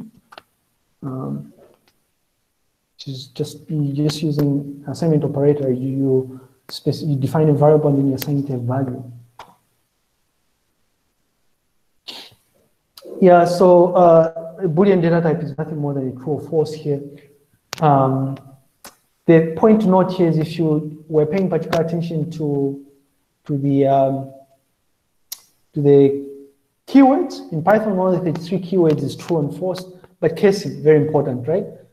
Uppercase T, uppercase F, right? So what we mean is that you can create a variable called true and assign it, this is valid. But you cannot do this with uppercase T because it's a reserved word. So if you wish to create a Boolean value, for instance, you'd say value Boolean is equal to true, right? If I check the type, I would say that it's a Boolean bool, right? I mean, this might be useful if you are processing information in some looping construct or something like a while loop or a for loop or something. But yeah. And then the normal things like you probably have, if you see this right. Hello? Sir. Yes, sir. Yeah, I would want to find out if you can perform a loop in Python. Yeah, well, loops are quite common for all languages. We do get to that. Yeah, it's quite easy actually for I in let's say I want to loop through 1, 2, and Z or something. This is how we perform a loop 1, 2, 3, 4. Then you just print I. It's not as I've forgotten my Java here, but it's quite robust here, right? So you can actually. So things like for I in range 100. Print I or something, I don't know. Yeah, so yes, you can. There's while loops as well. And we talk about looping constructors now.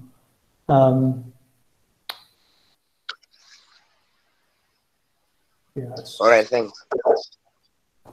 Right. Yeah, so some pretty interesting things here is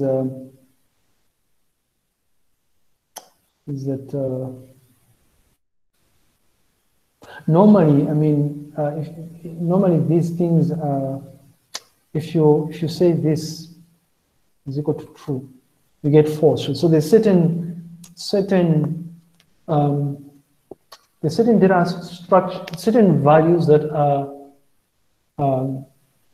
are considered false if they're in a certain state, like an empty list, for instance. So if I have a list with one element and I try and check if this is equal to true, is this false or true? Well, it's false, right?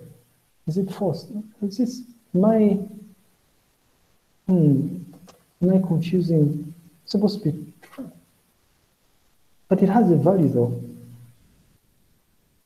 Ideally, and something that's empty, or is it?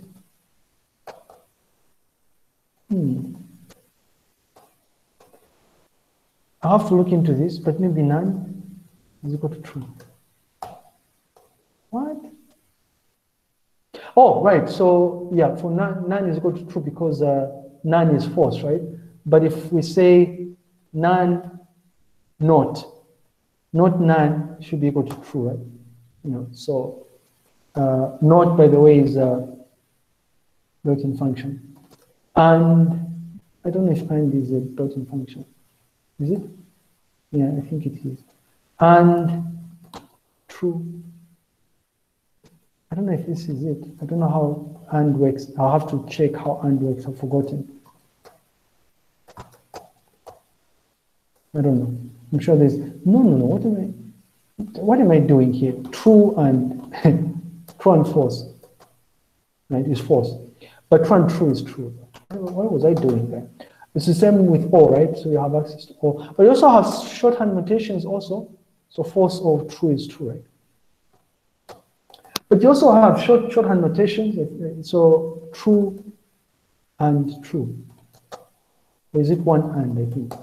Yeah, just one and. So these are same symbols, I think, that are used in things like Java, right? So false or. So or can be used using a pipe symbol, I think, false with plus. False. Yeah. Yeah, I was just this point here. I like using this point here. Sometimes you'll come across code that will have some very weird condition, and you'll be sitting there wondering, why is this condition possible, right? Like if you're processing a list and you're popping out elements, right? And you have this condition that checks if the list is empty, right? Because it will, if it's empty, it's going to result to false. You can use that as a condition, essentially. It could be quite handy. Although, I mean, you could achieve the same purpose. You can achieve the same goal by using a completely different approach. But it turns out you are more expressive if you use that sort of shorthand notation. Sometimes, I mean, you would want to come up with code that is, or functionality that is wrapped around a certain structure so that you can reuse it elsewhere, right? As is the case with most functions. I mean, with most languages, you have functions in Python also. So what you do is once you define your function and it's statically correct, the way that you invoke it, you use the function name followed by opening parentheses, closing parentheses, and optionally, if you've defined parameters, you specify the parameters. In which case, it will be arguments, right, once you are executing the function. Right, so this is what we're saying here. So you can define a function with parameters, right? And when you invoke it, you have to specify the argument, the actual. So you define it with an argument and specify the actual parameters, or the other way around, I don't know. So the way you do it to invoke a function that requires you to specify such arguments, actually, is within the parentheses, you specify the arguments.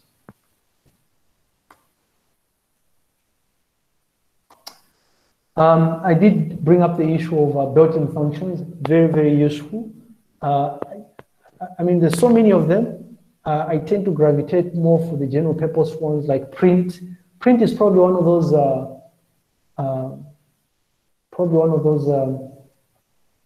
built-in functions that you use often, right? You almost always want to see the output of something. Then sometimes maybe you want to be more interactive, and so you'd use the input built-in function.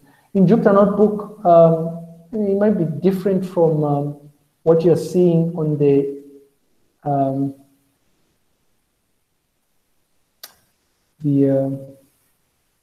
console here, right? In Jupyter Notebook, there's a very nice interface that comes your way if you say input, enter, value or something. If I run this, it's a very nice text box that comes up here. I just say hello or something, and then you just press enter or something. Yeah, but just to, again, emphasize the fact that there are some useful built-in functions that are going to come in handy. And in fact, you will see a lot of them in exemplar code snippets. that I'm going to showcase in the notebooks that I'll be sharing.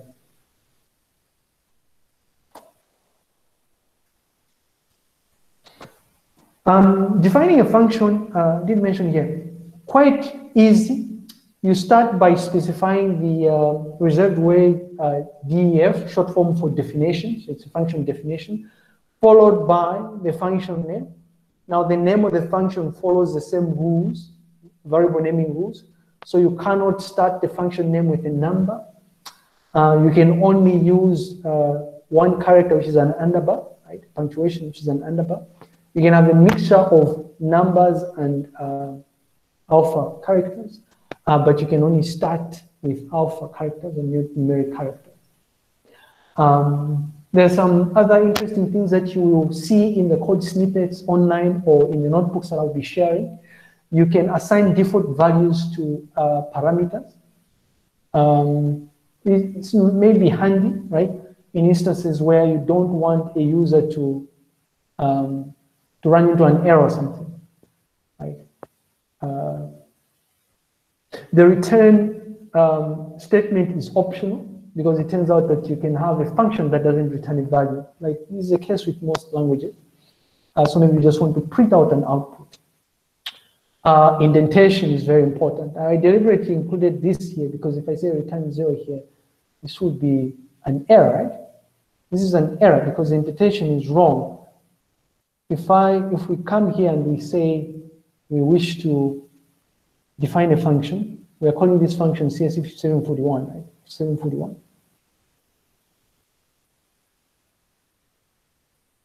And you notice it's the Jupyter notebook indents this for you without an issue here. So I say print x plus y. I'm going to say print x plus y.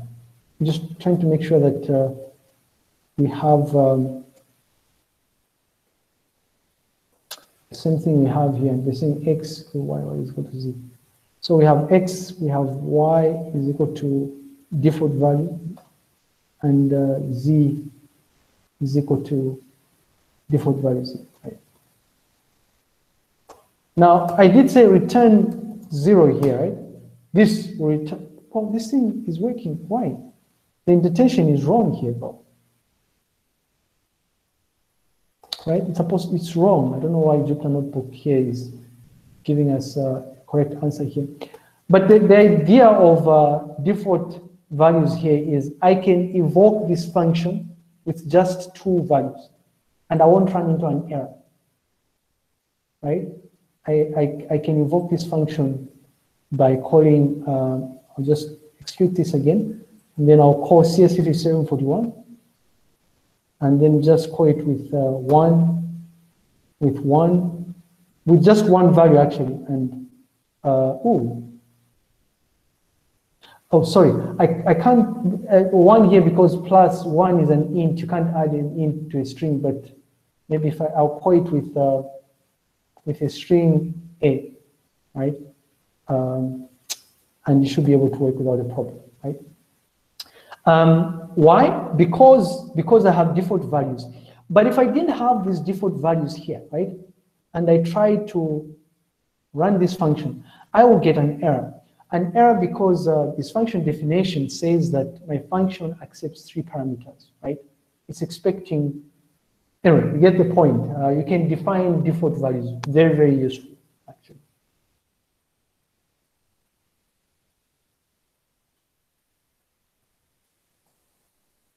I just rerun it so I don't run it here.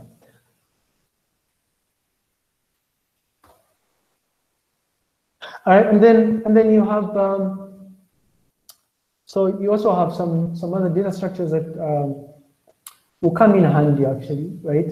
When you're processing information, because it turns out that we're going to do a lot of processing, right? So when you first collect your data, for instance, you might want to perform an operation to all the values in a particular column of your pandas data frame.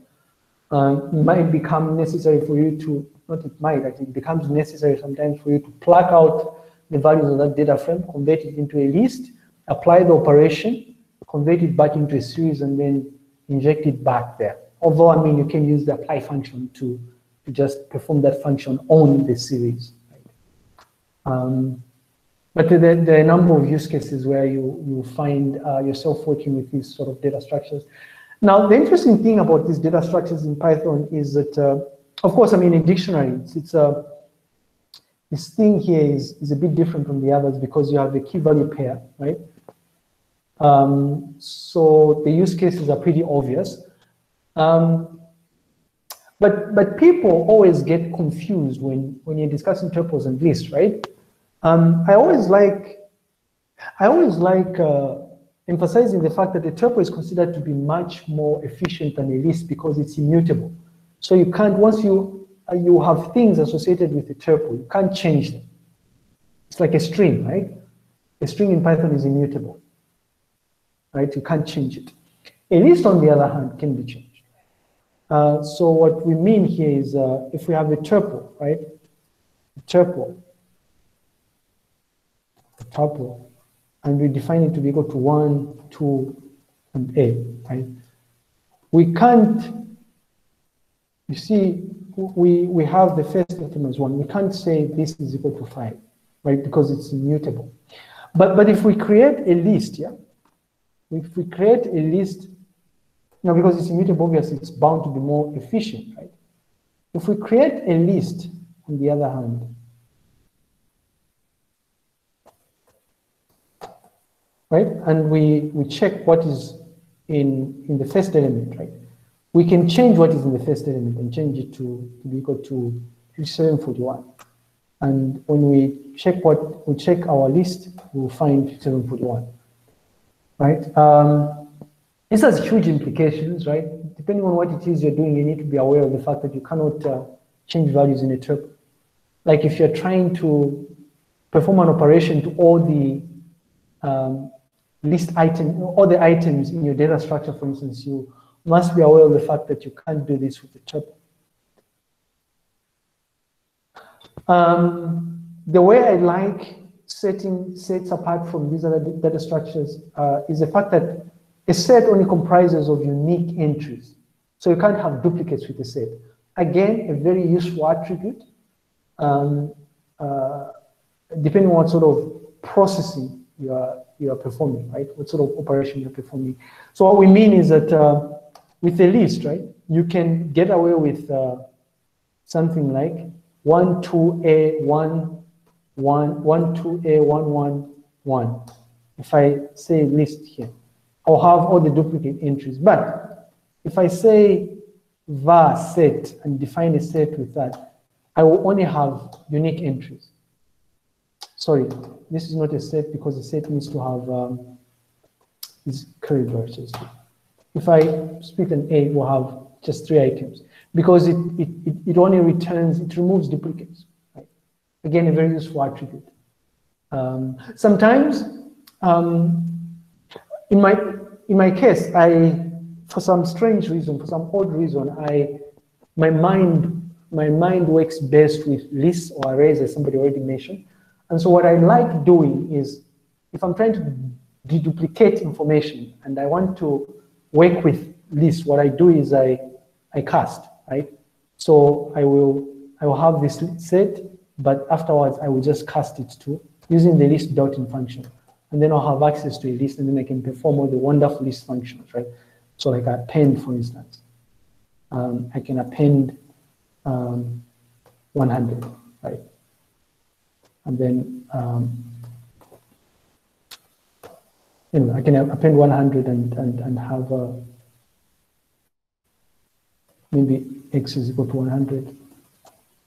And then by x will have this thing. I think it went away. Anyway, it might become necessary for you to do that in certain instances. Maybe not. I don't know. Right.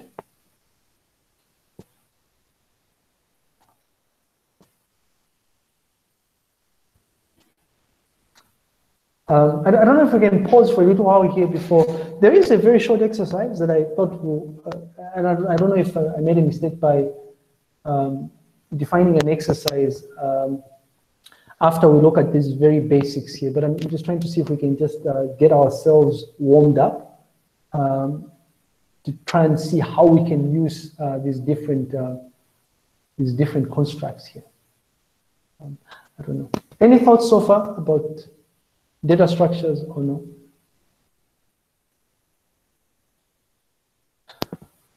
So your looping constructs, again, just checking if I'm still online here. I don't know if, I think so. I have a question. Yes.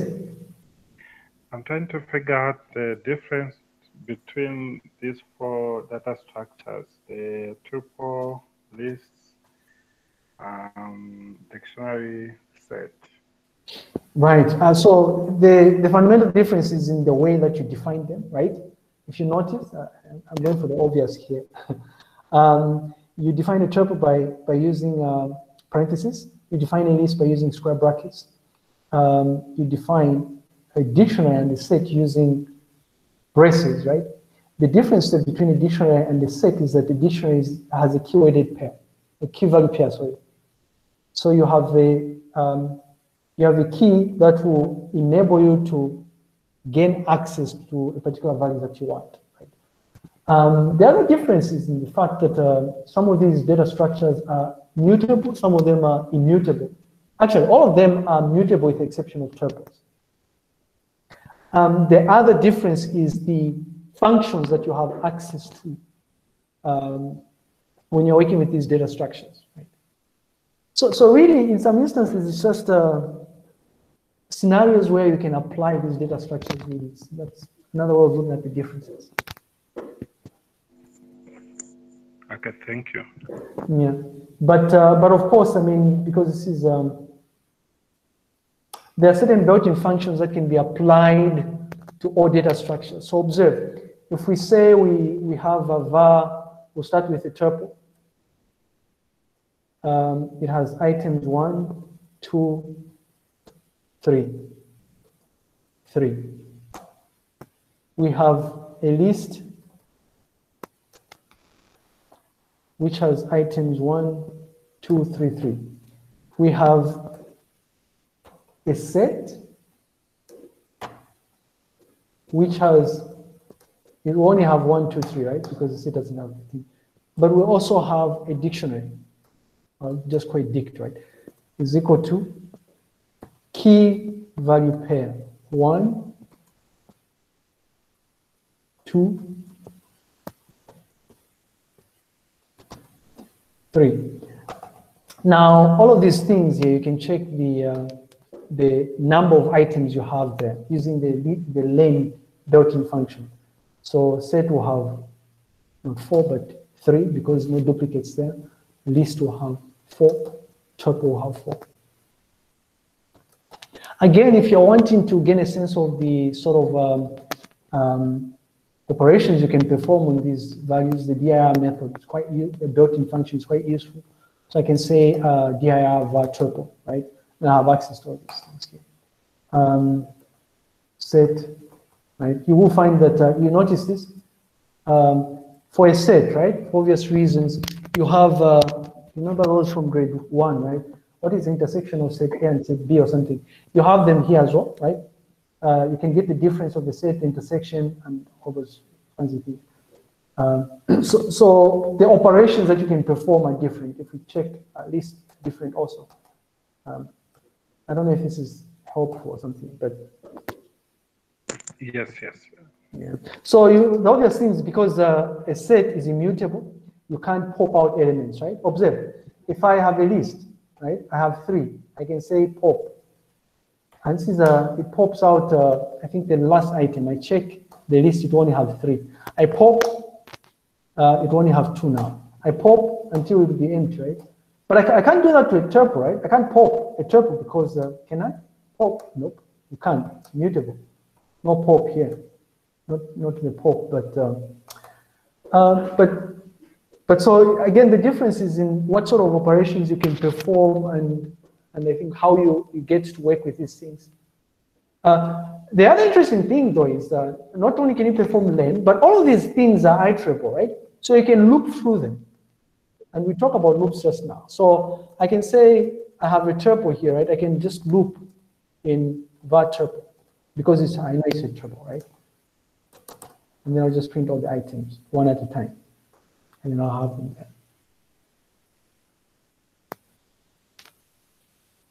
Of course, you can't push anything into a tuple now, can you?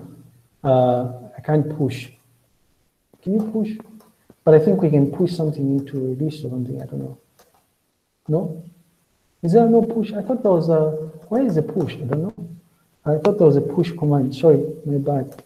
I thought it's, insert, I guess. Or append, not insert, append. So insert and append. These are all interesting methods that sometimes you will use them, sometimes you won't. I don't know. But you know, append, you're adding it towards the end or something. I guess I don't know what insert does. The beauty is with Python, you can just say help.insert and then it will show you what it does.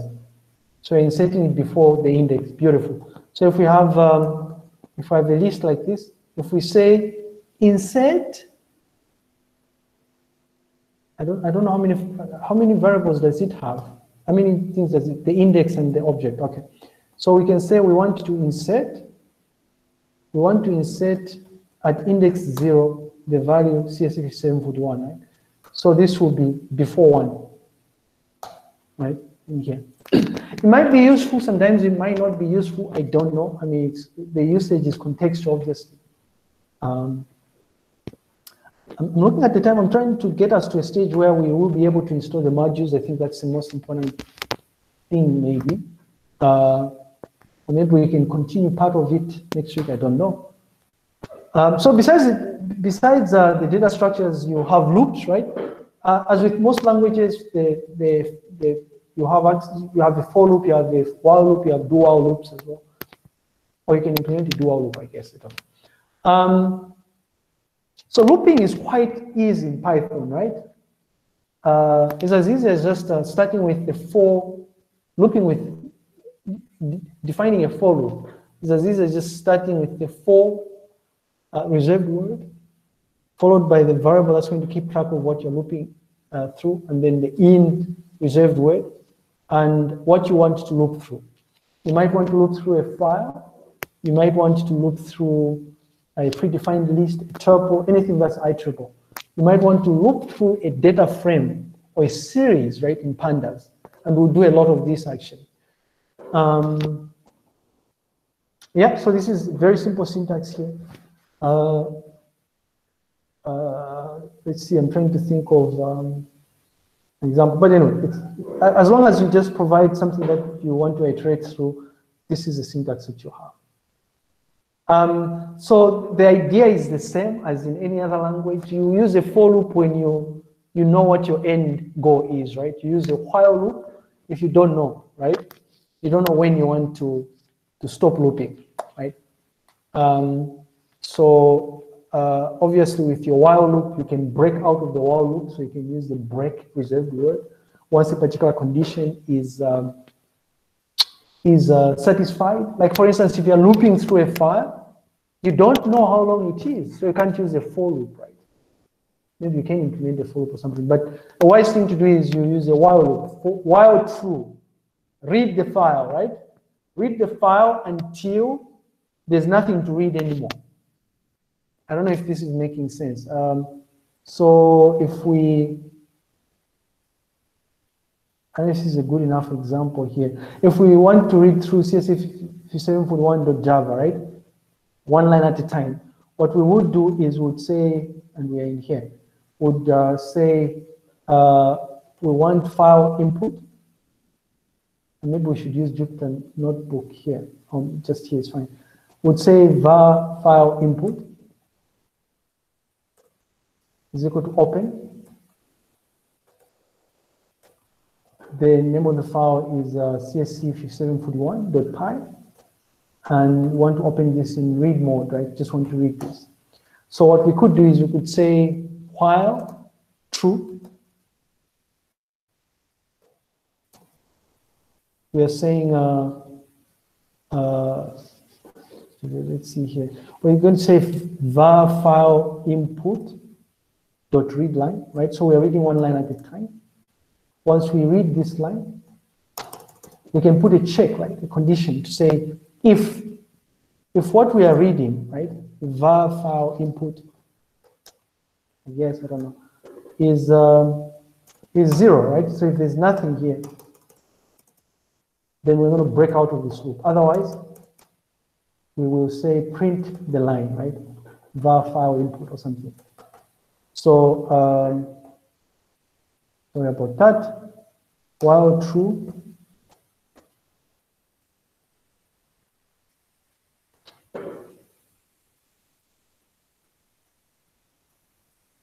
there we go. We should have said var len or something is equal to that. So we're saying if var len is equal to 0, we want to get the length of that. We're going to break, otherwise we will print var len or something. And I think it's not working because we need to reread this, I guess, again, I think. I don't know, we already looked through that. So we say all true. Var len, if var len is less than this, I hope this works now. We break, we exit the loop, otherwise we will print var len. What? I wonder, oh, so this is, sorry, if we if we check the file, right, and this is where debugging skills come in. If we check this file, it's an empty file, right? There's nothing there. But if we use the Java file, so we're going to change this and say this is not the .py but the Java, and then we can say while true, we will check if we will assign this, and then we'll check if var len is 0. We will say break.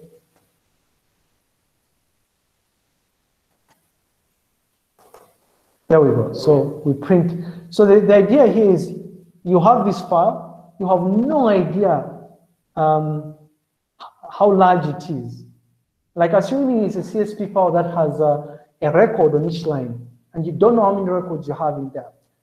You're blind, right? What you do is you can use a while loop and just terminate once there's nothing more to read, essentially. Just showcasing a classic example of when you might want to use a while loop. Again, I know we're cruising through this, but the idea is just to give us an idea of some of the things that we're going to use often. So it turns out that we will soon see that the real power in Python lies in the availability of so many different libraries and modules, right? That allow us to do a lot of amazing things, right? Enter the world of modules, right? So the idea behind modules is extensibility. You can view these as being I think they're called libraries in, what are they called in Java? What do you import in Java? Do you import libraries or something? I've forgotten it. Packages. Oh, right, okay. Right, so import a package, right? And I'm trying to think, in Python, we import modules, right? And the module is nothing more than a collection of functions and classes sometimes wrapped in a file. So essentially, any .py file is considered a module, because for you to use that, you need to import it first. You import it using the import keyword, right? And once you import it, you actually have access to the functions or methods or something. And this is where the import statement comes in, import pandas or import maths. Is it math? Right? And then we'll have access to math.ecosine, math. I don't know what else, math.py, right? You know, I don't know what, I didn't know there was math.gcd, greatest common divisor or something between 5 and 25 or something, I don't know. But so you use it using the import keyword. Now the interesting thing about the import keyword is it's used, there's two syntax. You can directly import a module, right? Everything in that module by just using the import statement. So import module name. Alternatively, you can selectively import what you want, right? So you could say from the math package, I don't want everything in the math package. I don't want all of these things here. I only want one thing, right? Maybe I want to perform the square root, right? But I don't need the cosine, the factorial, or the flow function. Well, you can use this syntax here. So from module name, import particular thing you want. So from math, import square root. Now the difference is really just minor, right? The way that you get to use what you're importing. When I import everything, if I say import math, I need to use the dot operator for me to access what I want. So math dot what I want, right? Math dot whatever. But if I say from math, import square root, then I can use the square root directly, right? So it becomes available to you like, you know, built-in function really.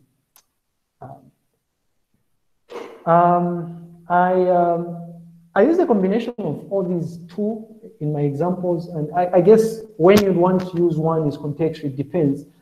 If you are making use of a module where you're probably going to use more than half the entities available there, right? Attributes and methods and functions, whatnot, then you're better off just using importing the whole thing. Otherwise, you want to be selective. Come up with much more efficient code that way. Right, so just examples on how you do this, right? Quite trivial, really. Sometimes when you still use the from syntax, you can use the asterisk as a way of importing everything. So if you're not happy with the dot operator, when you say import math, what you can do is say from math, import everything. And then now I'll have access to GCD without math dot, right? But I guess code is more readable when you actually use the dot operator because somebody can intuitively know where the entity you're making reference to is coming from. But ultimately, I think the choice is yours actually.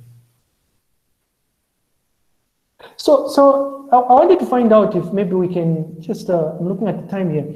I wanted to find out if maybe we can quickly pause here. We don't want to, do you want us to pause and then I'm just going to rerun this, clear this. And then I wonder if we can work through this very simple thing here. I don't know, maybe just 5 minutes, maybe 10 minutes. It's becoming a bit redundant. Subsequent sessions won't be like this where we are looking at practical sessions like this. It will be theory, like I said, lumped with practical, but I wanted us to get to a stage where we have an idea of what sort of things in Python we're going to be interested in. So I wonder if we can come up with an implementation, right? A function that that takes in a value, a percentage between 0 and 100, obviously, and then it returns a combination of the grade, the description, and the grade point average is the GP, right? The grade point associated with that score. Do you think we can pause for 5 minutes and then just have people think about this, and then let's say at 1955, maybe we can see what people have. So we'll just pause for about 5 minutes, 7 minutes actually. Let's see if we can implement this, right? Simple Python code, right? Doesn't have to be well, it can be a function. Okay, let's write a function, right? That takes in one variable, which is a score, and then it returns the grade. It returns the grade, the description, and the grade point average. Now I know we probably didn't talk about, I don't know how we missed the if statements here. If statements in if use it's the same syntax, but if, obviously using indentation instead of the braces, but instead of else if, it's elif. Right, elif is what is else if. So let's see if we can maybe just pause and then try and see if we can, we'll reconvene at 1955. Let's see if we can work through this.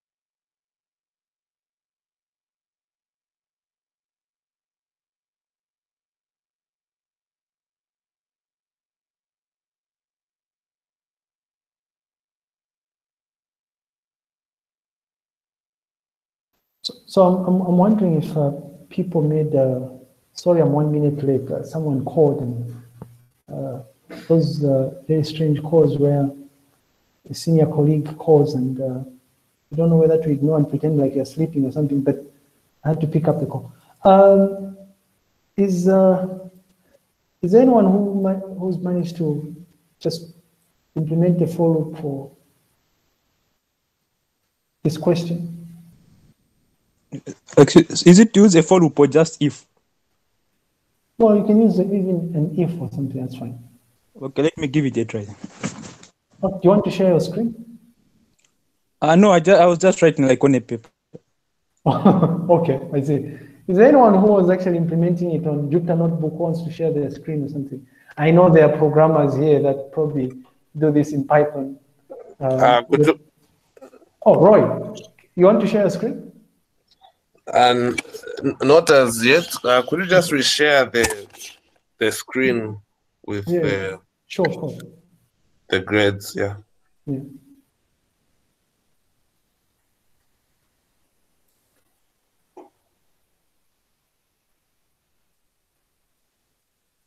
Okay, just 5 minutes. Okay. Maybe there's we have a lot of software developers. I know there are people that probably write Python for a living here. Surely they should be.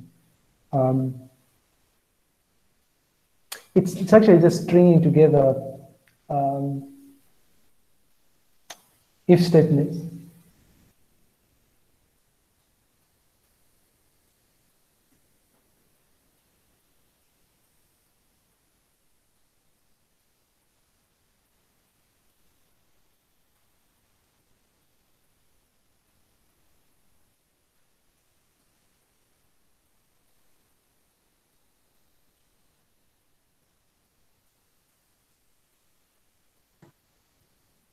So, sir, you need someone who has done the practical aspect. Well, we're hoping someone could share. You want me to write what you're saying? I can write some here. Yeah. You want me to? Okay, let me write?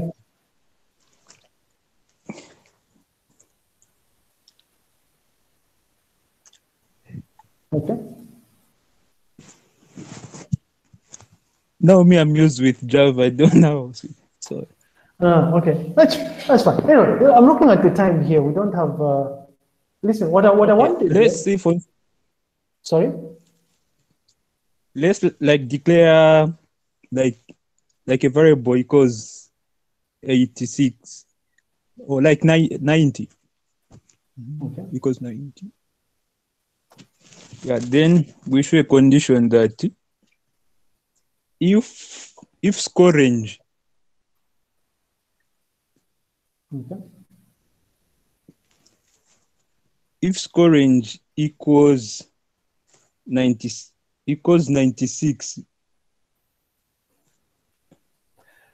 Yeah. Or if score range equals 96 and equal to 100, less or equal to 100. Mm-hmm. So part of the reason why I wanted someone to implement this is because it's a combination of all of these AND statements and so I wanted to see if people have grasped the idea of using these different constructs we're talking about. But that's fine. I mean, it's not meant to be. Hello, maybe I can just share briefly, although I haven't finished, but. Yes. We want you to share. I'm just going to stop sharing. All yours.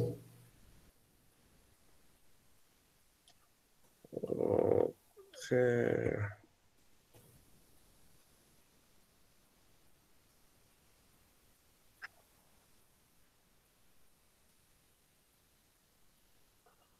Okay, just a moment.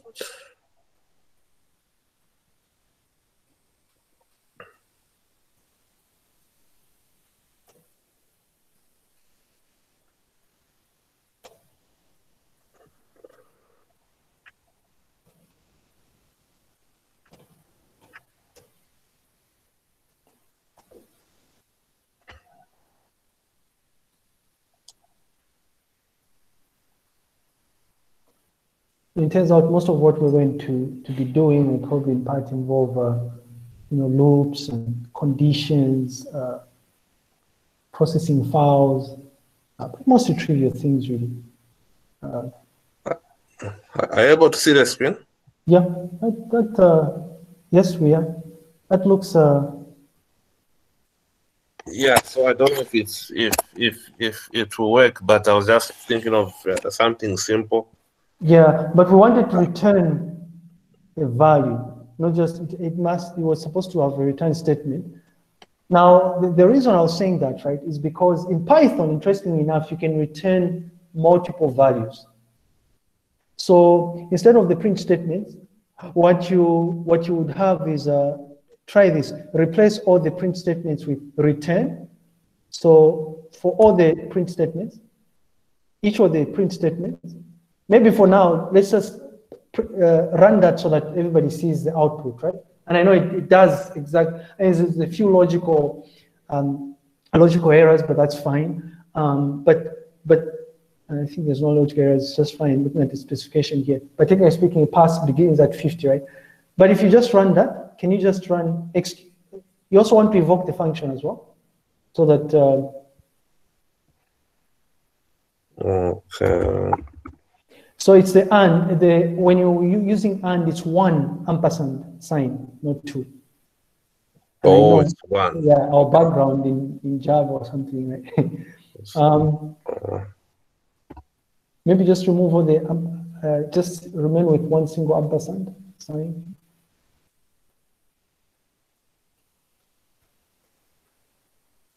Yeah, so I was trying to do the other ones, the C classes. Yeah. Okay, that's fine. What I wanted to showcase, right? It's fine even if it's a logical error, but let's run that and see what is there. I'm sure the thing is wrong, but that's fine. Let's run that.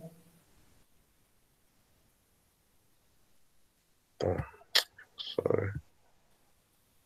You want to click in the cell 3 there and then run it again. Yeah, I've clicked. Oh, so there's a syntax here. Yeah, so no, so the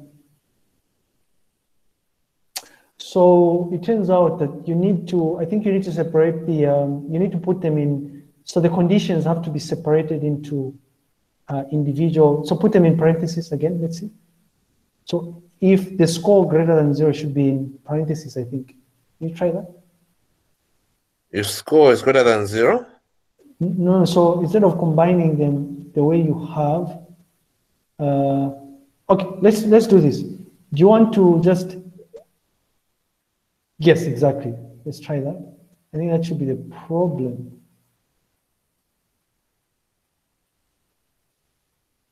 Oh, what have I done? There's some insert thing that is, okay.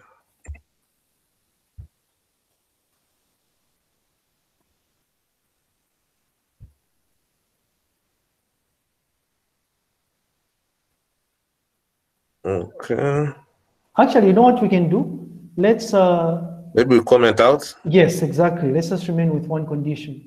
Is this the one?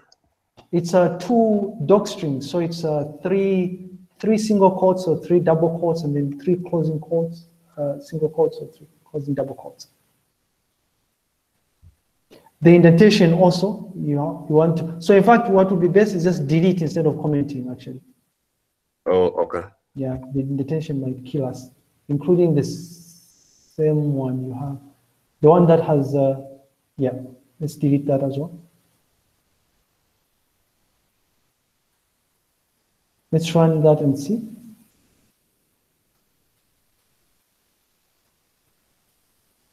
I'm wondering why the, so the equal sign is actually, so you know how it's greater or equal, not equal or less, but it's actually greater or equal. So the equal sign follows the lesson, was that the lesson sign or something? So you start with you were supposed to start with the less than sign and then the equal sign.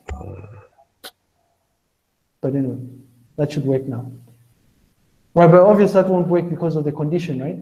But why don't you just replace everything with if true, right? So that it's true, so that it's going to be, because what we're interested in is I want to showcase the output. So the condition should be true with uppercase T or lowercase everything. So just say if true and then execute that. Uppercase T. Excellent. So, right. So you see, if we were to, so but what, that's one string. But if we wanted to return all three values, separate values, what you could have done is you could say grade D, close the string,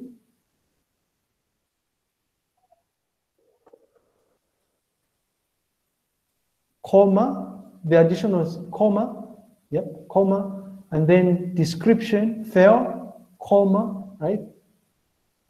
So what you're doing essentially is you're returning multiple values, and they're going to be spit out to you as a tuple, right? I do this a lot, and you will find yourselves doing this a lot. You've come across examples that do this a lot. And how you would extract the part of, how you'd extract the part of the tuple that you're interested in is just by using the index, right? 0 through length minus 1, essentially. Oh, so this is a tuple? Yeah, that's going to be a tuple, so you see parentheses. So can I put it in a... No. So if you just run it the way it is, without the tuple, just evoke the function. We want to see the output. There you go. So now what you have is not the string you had before, but this is a tuple. And so, in fact, if after the closing parenthesis, you say square, no, after the invocation, you open square bracket. Okay. And then just get the first index, which is the grade, and then run that. Then you just get the grade. Will it work with a 0? Yes, it will. That's the first element. Okay, let me try that. Right. So ideally, I mean, I just thought people might want to learn, right, to know this. I mean, it's quite useful. Quite useful when you're returning multiple things here. All right, but the notebook that I have has, you notice, I don't have any. If you replace it with a 1, you get the description all the way up to length minus 1, which is 3 in this case, I guess. Oh. Okay. Yeah. By the way, if you say view, click on view in the menu item and then just toggle line numbers or shift L. It's quite useful to have the line numbers so that you, I mean, if you're working with it. All right, so I don't know if people have any other thoughts. I'm looking at the time here. I don't have to suggest, I wanted to look at the core modules, but maybe we can let people just think about this and try and see if you can play around with Python. There's a very nice book that I normally recommend to people going through a crash course introduction. It's called A Bite of Python. It's a 117-pager, very easy to follow, right? In fact, the slides are loosely centered around that particular book, the Python part, not the core libraries. Very, very easy, right, to follow. And in fact, when you install Python, I think it comes bundled with the installation, at least on Linux anyway. So A Bite of Python, it's called. There's a link towards the end, the appendix section, I think. Very useful resource, but also Code Academy has some really interesting Python tutorials that you can work through, very interactive as well. So if you want to consolidate some of these things we just cruised through, and I do apologize, we're cruising through because ideally this shouldn't be a part of what we are doing. We just want to make sure that we get to a stage where we are understanding code. I'm hoping once we actually start working on the actual Python code, would have all gotten to a stage where we know what is happening. And that is actually the goal, right? The way this works is within the next 3 weeks, 4 weeks, we should be fine, all of us. Because we're going to repeat this over and over again, just introducing different things in different packages, but the workflow is going to be the same. So I don't know if people have any thoughts. I will share the Jupyter notebook that has a few other things that people might find useful. But I'm going to pause here and just ask if people have specific questions or concerns or something. Maybe I can share what I've done. I Yes. have a different approach. Yes, please.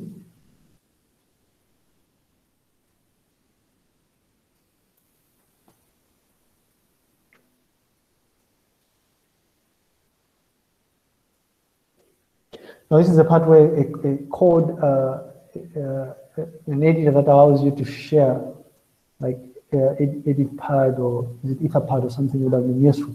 But we can also share screens, that's fine. Much more efficient. Are you able to see my screen? Yes. Okay. I decided to define the function. Yeah. And I used the variable mark. Yeah. Then for each, I used if-else statement. Yes. I started by checking if the mark is less than 50, then that's a D, and the description is fail, and the GPA is 0, all the way up to 85%. Yeah. Then anything else should be A+ and distinction, and the GPA is 5. And then I returned the 3 variables. Yeah. Yeah, you refactored the code, which is smart, actually, yes. And so I'm able to check for different marks. Yeah. From 72. Yeah, that's excellent. I mean, except for the part where we are not, the usual error when you are doing unit testing, right? The bounds. Type in 1000, let's see. There's no 1000%, but I'm just joking. Anyway, this is excellent, and this is good. This is okay. 1000 there's no 1000%, right? Let's see what happens. Logical error, but that's fine. It's giving a distinction. Yeah, that's fine. But this is fine. This is I'm sure you probably want to play around with there are other constructs that I know people are familiar with, like try and see if you can convert like if-else statements into a switch, right? You can use switch there also. I mean, just try and see how this works elsewhere. It will help you get started, actually. All right. Any other thoughts, maybe concerns or comments about Python? I know it's just day 1 for some of you, but I assure you by the time we're getting to the 3rd or 4th week, actually 3rd week, you'll probably like Python as much as I do. Very expressive. And I want to, as people are thinking about questions here, I would like to leave you with the Easter egg, right? The one that I spoke about earlier, right? Import this, right? You know, it's simple is better than complex. With languages, more verbose languages like Java, I know they have their place in the world, but the things that you're able to do with Python in so very few lines of code, it's just amazing, right? I love list comprehension, for instance. If I wanted to, if I have a list of, let's say I have a list of 10 numbers, right? And I want to square these numbers or something, right? What I could do is I can use this comprehension, right? I could say value I for var I in here, I'll just say var I, right? This comprehension, very powerful. You get to do so much with this language. But any thoughts? Easter egg. Import this. Any comments or no, don't know. In the face of ambiguity, refuse temptation to guess. All right, now it's better than never, I suppose. Okay, thanks. Then I guess next week when we meet, we get to just finish off the core modules. This should probably, I don't know if people want us to spend more time on this, maybe as we're explaining the data sets also, but maybe we can cruise and just cover this in maybe half the session so that we get to the part where we start discussing the crisp DM model. At that stage, we'll start our discussion of data mining, really. And just to mention up front that our discussion of data mining follows through the processes, right, from start to finish. So from business understanding all the way up to deployment, right? Okay, so I will see you next week then. If you have any questions or if you need help with anything in the process as you're getting started with Python, please let me know. I know you're busy people, but you want to just go through this or go through one of the references that I have at the end there. There's some recommendations that I have, like a Byte of Python, or the New Boston has some. I think this is from this is from the New Boston. I think some really interesting things from here, and also Code Academy. These things will get you started really quickly, and because you're not trying to perfect Code Academy, you're not trying to be perfect at Python. This comes with time, right? By the time we're done with this course, you should be very proficient at this. But you want to get to a stage where you understand what's going on. And Code Academy is my recommendation. You want to go for the free ones, actually. I think there should be a free Python course somewhere. Python. You don't want to go for the paid ones. There should be free ones. I don't know which ones they're there. Avoid the ones in yellow, right? Although they allow you to try it out for free for about, is it a week, maybe 3 or something? I don't know if it's a month. But it should be, I thought there was one which wasn't pro. These guys have become stingy now. Everything is pro. Okay, that's sad. I guess it's not, but the New Boston, I recommend the New Boston. I can't recommend New Boston. Just showcase some YouTube channels. If you're the sort of person who likes YouTube videos and you want something that's going to really enable you go through these things at a much slower pace, I recommend. I think some of you, the New Boston. There's some really interesting tutorials from here. I also recommend, I think Mosh probably has Python tutorials. I remember seeing something in my recommendation or something. Yeah, so I mean, these are all useful things, and this is quite recent actually. You probably want to prioritize this from programming with Mosh. Just going to share this with you so that you. He's a really good teacher. I've actually gone through some of his tutorials. So I'm just going to share code with Mosh.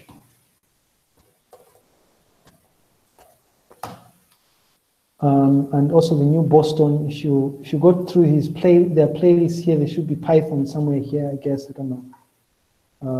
Python program. I don't know how old these are, how recent they are, but this is much longer, I guess, than the code with Mosh. But it's split up into smaller, manageable.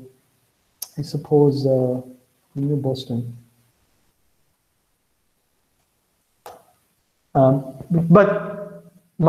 the thing that I would recommend the most is just the documentation, because it turns out that the Python documentation itself has a detailed tutorial, right? So if you go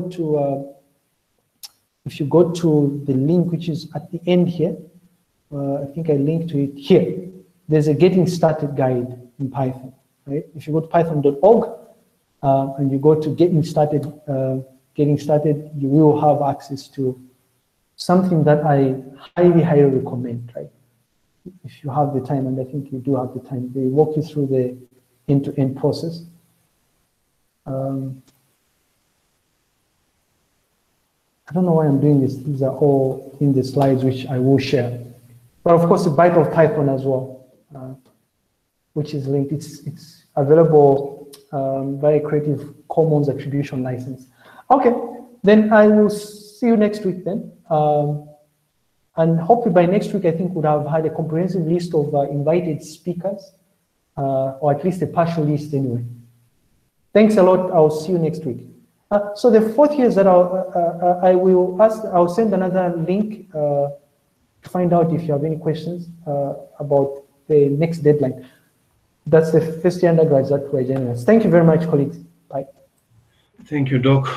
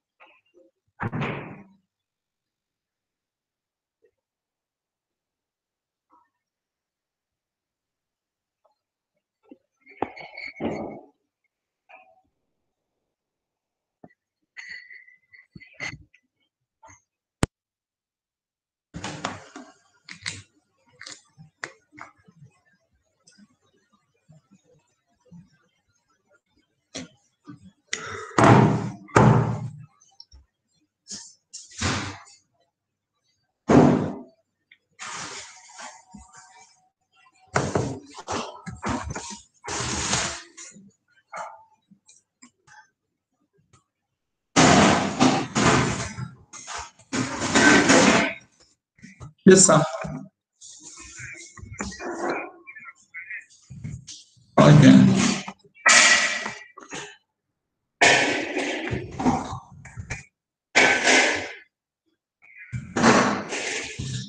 I won't manage tomorrow. We have got a training which we were just told today that we're having a training from morning till 13 hours. Yeah. I think let's arrange for Saturday. Saturday, because in the course of the week, it's normally very tight. I've got tight schedules in the course of the week. At times, meetings just start where you didn't expect a meeting to start.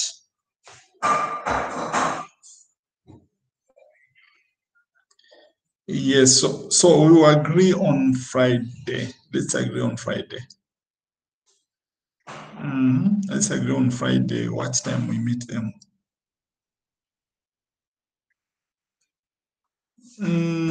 Friday, I'll call you before 13 hours. Yes, I'll meet them on Saturday, but I will confirm the exact time on Friday. Yeah.